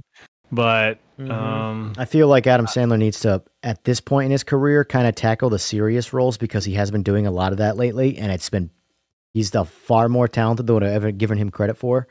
Like case in point, his Uncut Gems, movies like that. Like he's a very talented actor that has been sort of, he does it to himself, I guess, but he just typecasts himself because he makes all of his own movies. He doesn't rely on anybody else. Right. But he's this goofy idiot. He's another Jim Carrey type character where he is always him. But anyway, besides the point. Okay, so Talked about my goals, your goals. Do you have an official-ish goal? I mean, I guess I don't have one of those either, but.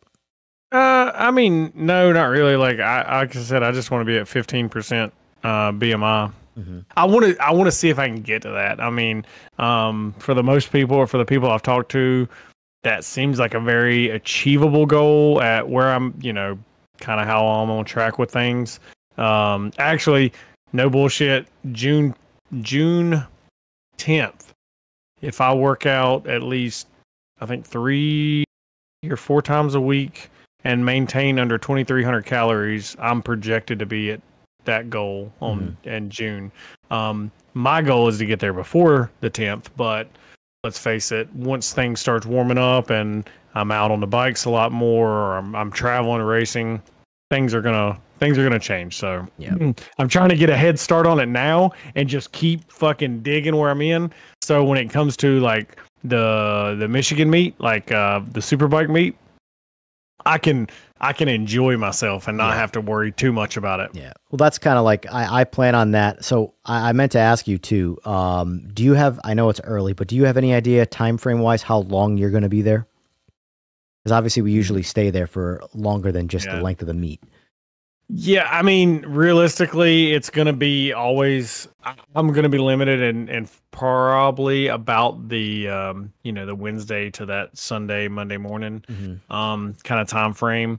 We got to say there's a lot of variables going into this meet that will potentially change everything that we normally do. So it's kind of hard to plan things, but yeah, for the most part, like I'd go for 4 or 5 days, something like that. Probably 4 days. Because I'm just basically got a plan. So I'm trying to get everything in for my entire summer on a schedule so that I can, believe it or not, plan my workouts. So like, for example, like it's really, really hard for me to want to work out on a vacation. Because to this day, I do not like working out. I like the results after working out. I like where working out gets you in life.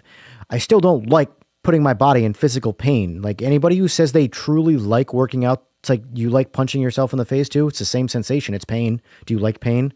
But that being said, what if I'm on vacation, I'm having a good time, I don't want to stop whatever I'm doing of having a good time to go put my body in physical pain. So I try and schedule it so that's my rest week. That's my week where I am just going to relax. Yeah.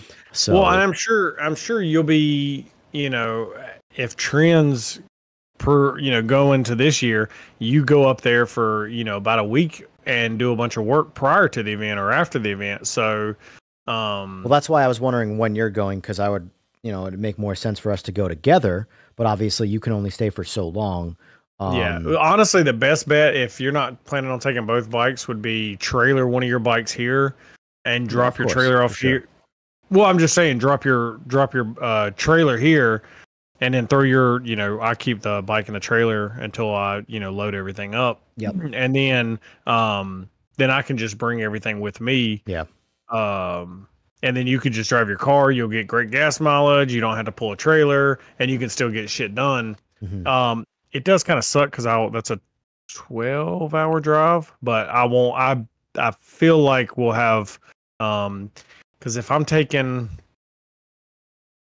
if I have to pick and take one bike only and put things on the open trailer, which I know you're not going to be a fan of, so that means I'm taking my big enclosed trailer. So if I'm taking my big enclosed trailer, I've got to at least fill that thing up, 4 to 6 bikes, to make it make sense, right? Yeah, I agree. And I can tell you I'm probably only going to take one bike because the reality of taking multiple bikes for me to a meet, it just means someone else has to ride one of my bikes for it to make any kind of sense. So realistically, I just have to pick and choose what bike I bring to what event that makes the most sense for the event. And like the Michigan meet, realistically, ZX10 makes far more sense for that meet than the Busa. As much as I would love to bring the Busa because it's my faster of my 2 bikes, I mean, shit, the 10 is still, especially with me losing weight, is probably the more fun bike to bring out places, and it's also the better street bike at the moment.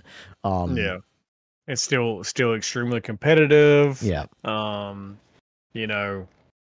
with your newfound loss of weight, so to speak. You know, once you find your settings where you need it to be, yeah, it's gonna be fucking, yeah, it's gonna be badass. Yeah. Like that, you're no longer gonna have to put a jockey on your bike to see what it does. You're just gonna be the jockey. Exactly. And that's what people don't realize is that like you know, my goal is to get to a weight where like currently anyway, like the Mojos, the Certs, they're heavier than me. That's my goal. That's not my goal. That's a like kind of like a side quest in the main mission here.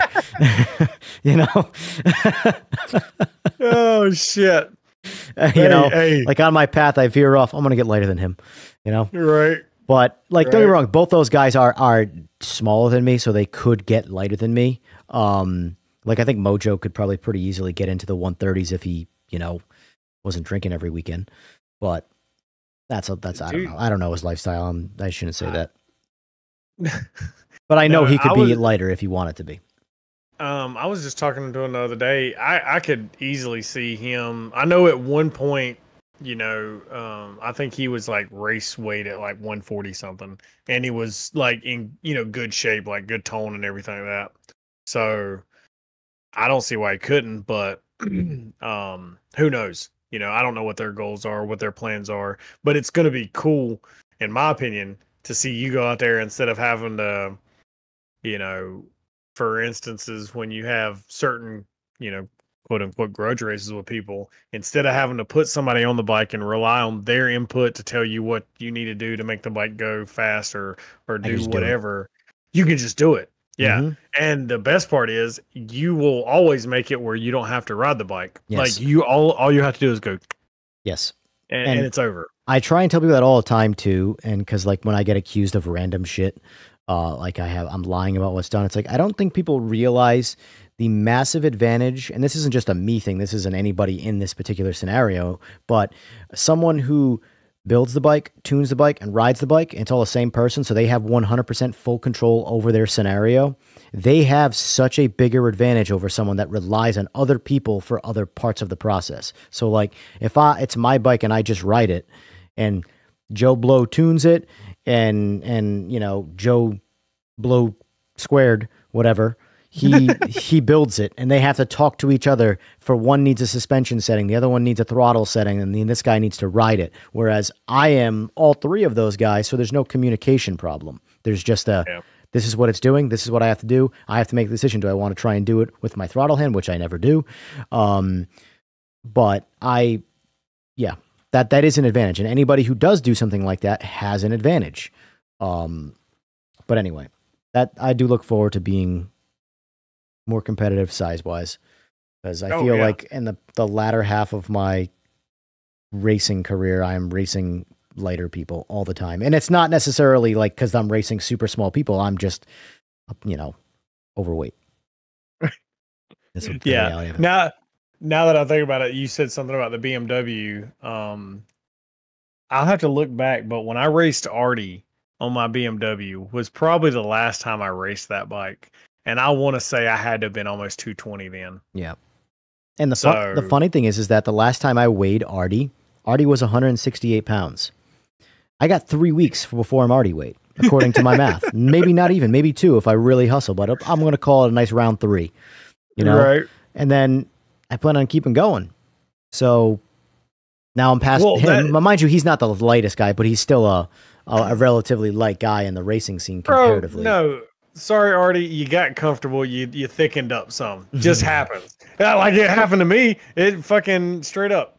So that's one thing that I've noticed. Evan, you just don't get out. Like you stay in your little castle, and I kind of don't blame you. But with me, you know, having to work, you know, having to go to work and actually talk to people, like I see my coworkers, like they'll go to buy something out of the store and they'll be like, no, I'm not going to put that up. So like, just trying to better yourself just a little bit is making other people around you have to keep up. So now look at, you know, you're going to be somebody to beat. You've always, for some reason, had a target on your head, but now you had a target on your head when you were at 200. Well, now you're going to be a target on your head at 150, and it's going to be significantly fucking. Yes. So, it's almost like when it comes to the body weight or the body Yeah, the body weight. And the racing side of things, it's almost like kind of personal now. And even though like there's so many different small reasons of why I'm trying to, ultimately the biggest reason is, you know, I want to be comfortable in my own fucking skin. But all like the racing side quest stuff is like, it's kind of personal. I want to show everybody what I've been bitching about for years. You know, like one more time I get to say, I told you so. That's my goal here with that is, hey, look, I've lost 50 pounds. All of a sudden, this regular bike is that much harder to beat now. And no, I haven't put a motor in it. Cause like I was just telling you, I rode the Busa, you know, after I put the arm back or the new arm on it. And I did a couple 1, 2, 3s to stretch the new chain out. And I was like, holy shit. The last time I rode that bike, it was 50 pounds heavier with both me and the weight of the bike, because the bike's down about 20-something pounds. Not a whole lot, like 20, 21 or something. And I'm a little over 30. So it's like that's a little over 50 pounds since I last rode that bike. And I got on it and I'm like, this is stupid. It's like I've always tried to say, like, for example, Jockey Mike, who's, I won't say his weight, but he's lighter than I'll ever be, period. He has a different perspective of what something is, no matter what bike he gets on. You can get on your BMW, my ZX-10, my Busa, your Busa. It doesn't matter. Whatever bike you ride. He can get on a Grom and be fast. Whatever bike he gets on that you get on, you two will have entirely different perceptions of how fast that thing is because of that body weight difference. You know? So you're saying something is slow, and he'll get on it and be like, yeah, that's slow. But the reality is that what he's feeling and agreeing is slow, if you could feel that, you'd probably say it's fast. But you can't, because you can never be that small. Yeah. But yeah, no, it's crazy. And like I'm not even trying to go as far as the weight process. I just it's really nice just being able to look good naked. You know what I mean? Yes. I'm getting there. I'm still not to that point. You like I said, you had a solid leg up because I would say, comparatively speaking, before you started your the 75 challenge, the way you looked then, like how you had been like slowly changing, you didn't look like anything like you did when you had that Ricky Gadsden picture. Like you had slowly started losing fat, putting on muscle. You weighed about the same, right? But you had been transforming yourself. Well, where you were at there is kind of where I'm at now. Mind you, I have lost weight because I had so much body fat. But so you pre-75 challenge is where I'm at kind of now. And my goal is to get sort of where you are, but for my body height. Or body height, yeah. Height. So for me, that's probably another 25 pounds. But God, if you just think about it, 25 pounds, like that's disgusting, right? Knowing that how far you've came, which you've came a long way, and to know that you still got, 20 pounds you want to take off of you, it's like, that's going to take forever. I go pick up a 20-pound weight. I'm like, God damn, this still has to come off. It's crazy. See, I actually do not know what a reasonable weight, because like, the whole reason I wanted to get to 179 was because that was my Marine Corps weight. Like that was the standard for my height and my age at the time. Now, clearly I'm significantly older, but that's not the point. But I got there and I'm like, okay, cool. But I don't know at 6 foot what I could actually, maintain at and not look sick or whatever. You know, I mean, like, I'm trying to keep a good balance of everything. So it's pretty much, this is again why I don't like BMI. It really it doesn't go into too much detail in terms of the body tissues. So 10 to 12% body fat is considered the male relatively maintainable body fat percentage that is considered to be like that. I have a defined stomach, beach body type thing. Whereas anything less than that, you will see the difference, but that's when you start to see fiber like strands of muscle, right? Which you start when you get to that like 6-7%, you start to see like the bodybuilder stuff, which is not maintainable. You have a single meal and that starts to go away.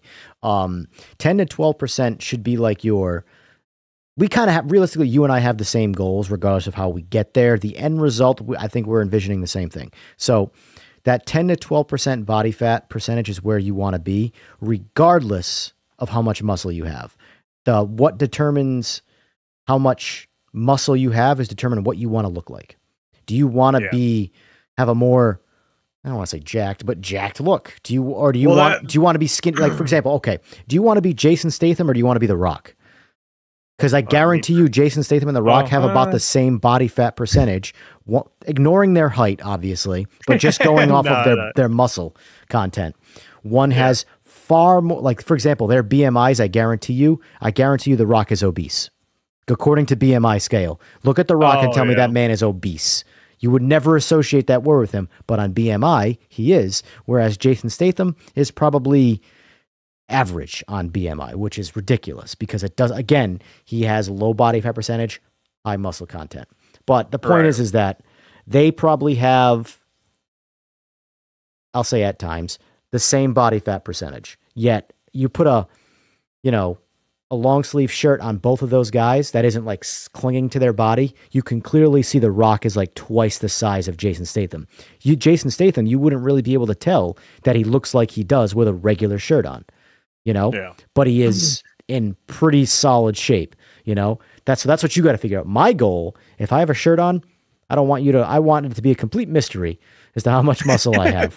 However, you can't do that when you get to like The Rock. He's just too big for any clothing to hide muscle. Right. Yeah. When you have to like turn sideways to get through a door, I'm not doing all that. Exactly. Shit. So you got to figure out kind of what that is. And for me, like, I think, and it's going to sound weird, but I think the ideal for me body look would be something along the lines of, say, a Jason Statham, where he's extremely fit, low body fat. He does have muscle, but you put on regular clothes, he looks like everybody else. That to me is like the ideal physical body. But obviously, that entirely varies person to person. Some guys want to be monstrously swole and huge. I just don't see a function to it. That's my whole thing. Well, I mean, like, now I will say, you see the bigger guys and they're like, oh, your just assumption is like, oh, they're slow or they're whatever. And it's crazy. I ran across somebody's video and he's like as flexible as a gymnast and he's fucking huge. Yeah. And it's like, wow, that is impressive. Like that right there, way to go. Because that's, keeping movable and keeping an athletic look and not a bodybuilder look is probably where like I want to keep the athletic look. Agreed. So like I said, we probably have the same end result goals, and whatever we weigh is what we weigh, But throttle up's probably pretty accurate on that. Yeah, that's what I was laughing. I was like, yeah, that's probably right. Here's the thing though, right?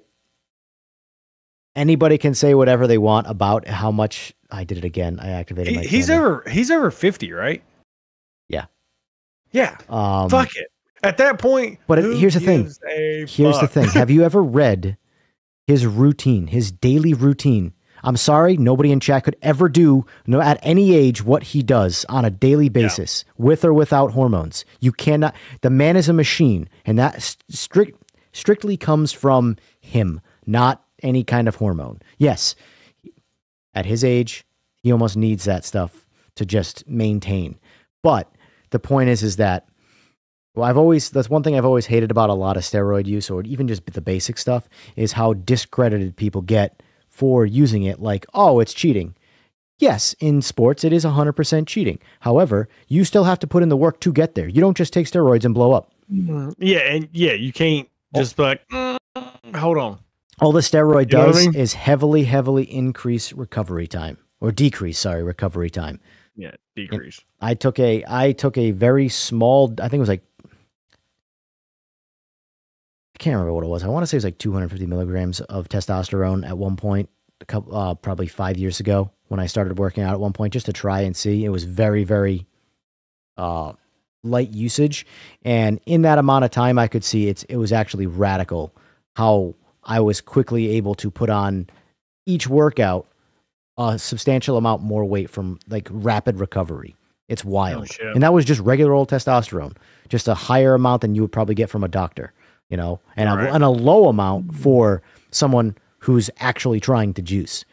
I did like what you would call like the dipping your toe into the cold water type, you know, and I just tried it to see. And what I saw in that amount of time, mind you, I didn't take it seriously. I lasted, I think, 2 months. And then I stopped working out and stopped taking it and just went right back to being a piece of shit. But in that time frame, I know that wasn't my body naturally recovering to put on that kind of weight or lift the kind of weight. I couldn't imagine. Like I really like, because you have to inject that shit, right? Like you can't. Yeah. Well, there's oral stuff, but oral is considered to be less. Well, in layman's terms, less bad. But yeah, the needles are pretty much the main way of getting it. Needles terrify me. Really? It's bad. Yeah, I mean, no one likes needles, but being terrified is strange. Well, I mean, like, okay, one, I'm not terrified of much, so like I'm not gonna cry and ball up in a tear. Just like I just don't like it. I don't like the thought of sticking something in my arm. Like even I've had just a crazy amount of blood work over the years, whatever reason, right? And like the nurse is like, "Oh, I'm not gonna watch," and she's like, "Really?" And I was like, "Yeah, just go ahead, do it quick, do it." I just don't like it. I don't know what it is about me. Yeah, and like Hunter said, that's like I said, it's I was taking a slightly more than what would be prescribed by a doctor amount of dosage. Test is just testosterone. And that was only, I did it one time just because I don't want to say I was peer pressured into it, but it was one of those when in Rome, I'm working out with someone who's on it like religiously. He was like, yeah, fuck it, I'll give it a shot. Right? Yeah, you know, but realistically, like it's just, for me, someone who doesn't care about being, at some point I'll need it just to because of age, but someone like me, it's just, I'm too lazy to do that shit once a week. No, it might have been even twice a week. I don't remember. It was a while ago. It was like 5 years ago. Right. But overall, though, not necessary. Yeah, for sure. I mean, like, who cares? At that point, you know, we were watching that one guy's show or YouTube channel while I was at your house. And it's like, yeah, like, even if he is on it, fuck it. Who gives a shit? Mm-hmm. Look at how much effort he is putting in. Oh yeah, to get there. Like you can't just, you know, either movies or whatever reasons. Like I know we talked about Alan Richardson, right? Like in Reacher, where he got so much bigger the second season. Yeah. Well, you can't just do that. You can't snap your fingers and be like, you know, big. Yeah. Or if you do, it's gonna be like, you know, some kind of prosthetics, which is not gonna look good. In action. So yeah, I'm not gonna say there are times to do it, not to do it. I just like Hunter said, it's just on how you use it moderate. Like everything in moderation is okay, but once you start really fucking, you know, going crazy, yeah, that's when everything's bad. Slightly want to change a little bit because we're at the 2 hour mark, and during the week I have to keep them pretty slim to about the 2 hour, 2.5 hour, whatever. Okay. But question for the ones that are in chat, and I'll try to clip this a little bit later. How many people actually enjoyed us talking, not necessarily about bikes all that much? I mean, this is something me and Evans kind of been chatting privately about, and just curious, like, we all love bikes. I mean, I would say I'm an enthusiast because I don't give a shit if it's got a carburetor on it. I like motorcycles. Each motorcycle has its own thrills for it. Like I'm riding a Harley right now. Like that's a lot of fucking fun. So it's just, is there any interest in the bringing in other topics, you know, and trying to get a little bit more, in my opinion, a little bit more personal with some of our audience, you know, so getting ways for y'all to relate to us and vice versa. I try to watch the chat, and I know Evan does as well. Unfortunately, when we have guests on here, it's really hard to watch the chat and interact with the guest as well. And unfortunately, sometimes, you know, we get guests and, you know, they're either like captivating when we have Mike on there. I don't even think we pay attention to what the chat says because when Mike's talking, you listen, right? So going into the future, I think both of us want to see this channel grow a lot more. Me personally, I want to see it grow a lot more. Evan, I understand it's very taxing for you, and maybe we can figure out something to improve that on both of our ends. But just kind of curious, any feedback for the people that are watching still, if there are any still. So I was actually thinking about potentially the guy with the white Gixxer that I just recently like met and raised and stuff like that. He when he was before he left, he brought out one of his drones. He has the goggles and he's serious. He said but prior he says he flies drones. And I don't really know how to take that when someone says I fly drones. I'm like, okay, you do it for the military? Do you do it for fun? What? But he threw this drone in the air and was just flying around like he flies fucking drones.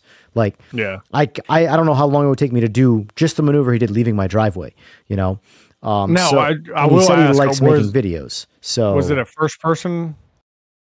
Was it like a FPV drone? Like, did he have to wear goggles or was he just watching a screen? No, you have to. Oh, he had the goggles? Yes. Yeah. First he had me put the goggles on and he looked at the drone fly away and I was looking at the goggles and he was flying it.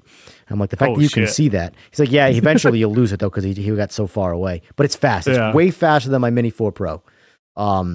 So he said he likes making videos. So I'm going to see about potentially if he would be interested in collabing something there with collecting footage, making videos, something.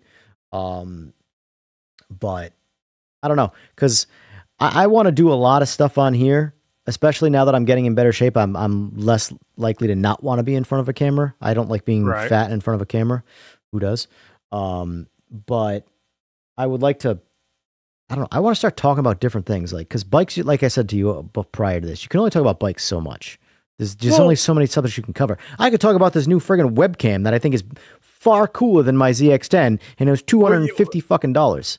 We didn't even get into the real topics. Like, I really wanted to bring up the X4 and some stuff like that, but I don't know enough about it. And honestly, I would kind of like to get somebody that knows Insta and partners with Insta really good to maybe have them on next week about it. Yeah, but I think go ahead. I was just gonna say, I think we could potentially start slowly. Not just jump ship to other subjects, but slowly start, for example, bring in, like you said, someone who might know Insta that's works for them or whatever. That bring someone like the video that's been circulating that you sent me about the guy hating on titanium. Getting someone in here who knows metallurgy better than your average Joe. It's not about bikes, but it still can be applied to bikes. I want the podcast to be a little more generic is not the word, but general is what I'm going with. It covers a bit more broader topics than just so-and-so, because no offense to bike people, but bike people follow trends. They don't research. 9 out of every 10 are the exact same person on here, and the reality is the best guests we've ever had come out of nowhere. Who they are as a person tends to shine through what they're doing with a bike more so than because it's their personality. Some people are stage fright. They clam up. They're like, my name is Bob from Idaho. I bought a 750 when I was 19 years old, and now I just set a world record for going fastest on 2 wheels. Can you tell us about that, Bob? Well, that happens all the time, and these would be people that you think are going to be great, and it's boring and dry. Then you'll have someone with zero recognition of any kind who's achieved almost nothing in the bike scene get on here and just go toe to toe with you from a conversation standpoint, and it's a good conversation. And because podcasts are all about conversation, regardless of what you're talking about. Yeah. So that just the few people that have interacted with the chat have it seemed to take it well. So maybe we can start doing that and rolling that in and maybe change a few more things. I'm open to working with any videographer or anything like that to create some just better quality shit. And I like to actually get to know people. So, kind of get to that, we can be more relatable, and our guests can be more relatable, and chat and everything. So it just kind of all plays on each other. Just kind of want to get an idea. And Chad is saying actually Dumungus would be good for the Insta stuff. Yeah, I could see that because he's recently, I don't know if he's got sponsors or what with it, but he's been promoting Insta a lot lately. It would be actually very beneficial if we have Dumungus on. And let me see, so next week maybe, because he has a Dino Day coming up on the 4th, which would be perfect. So yeah, so we could either do the 21st or the 1st, probably the 21st. Actually, next week would be the best. So he can talk about the Insta, and we can kind of bump his promote his Dino Day a little bit more, and just have a good conversation. So either you or me can reach out to him, whichever one. But yeah, and like always, if any ideas, anybody y'all want to see on here, by all means. We're not opposed to having people on here, but I personally don't want to have anybody on here that's gonna fucking start a bunch of unnecessary drama. Like, I want to have a genuine conversation with somebody and get to know them and like them.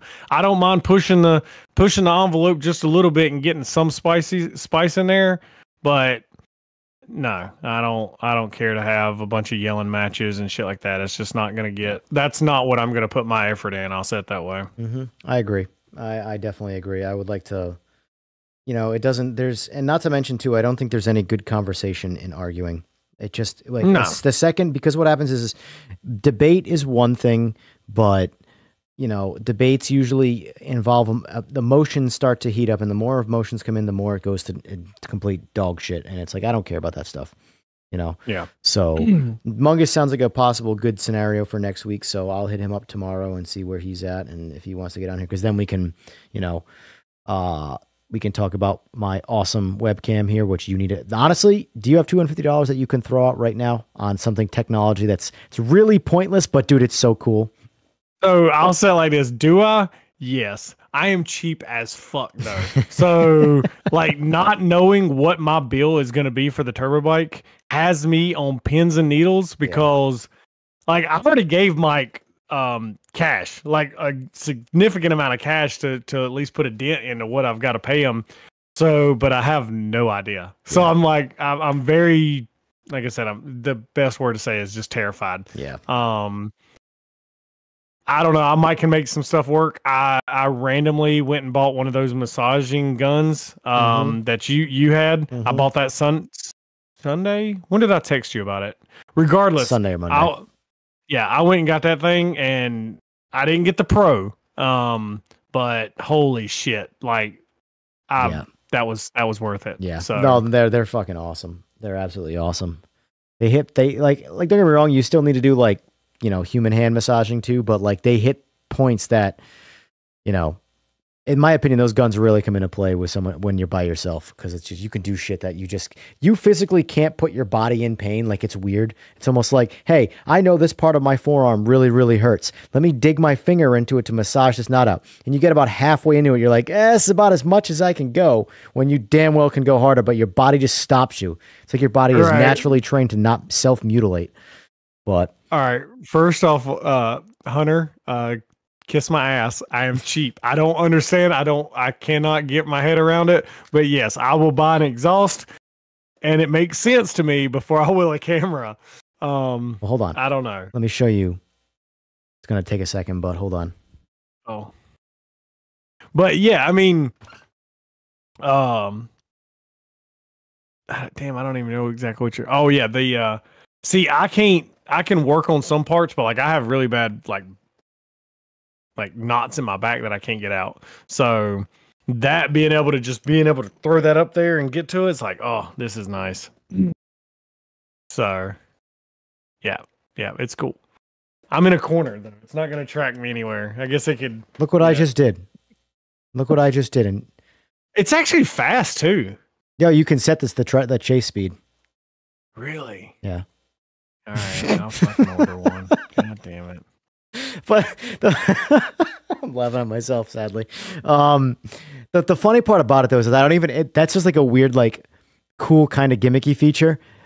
But like the reality is that it's a $200 camera that's so small and tiny and not at all anywhere in my way, and it's super high quality. Yeah, exactly. Jesus Christ! All right, so I've got to spend money. I guess I am working overtime this weekend, and yeah, cool, great. Yeah, more money to spend. Fuck. Well, look at it like this though: the GoPro you're currently using, you can sell.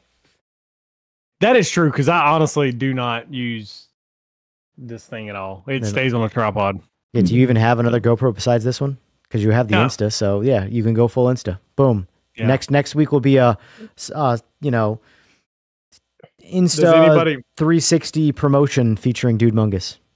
Does anybody know what I think that's a 9? 9's good. Yeah, does anybody know what that goes for?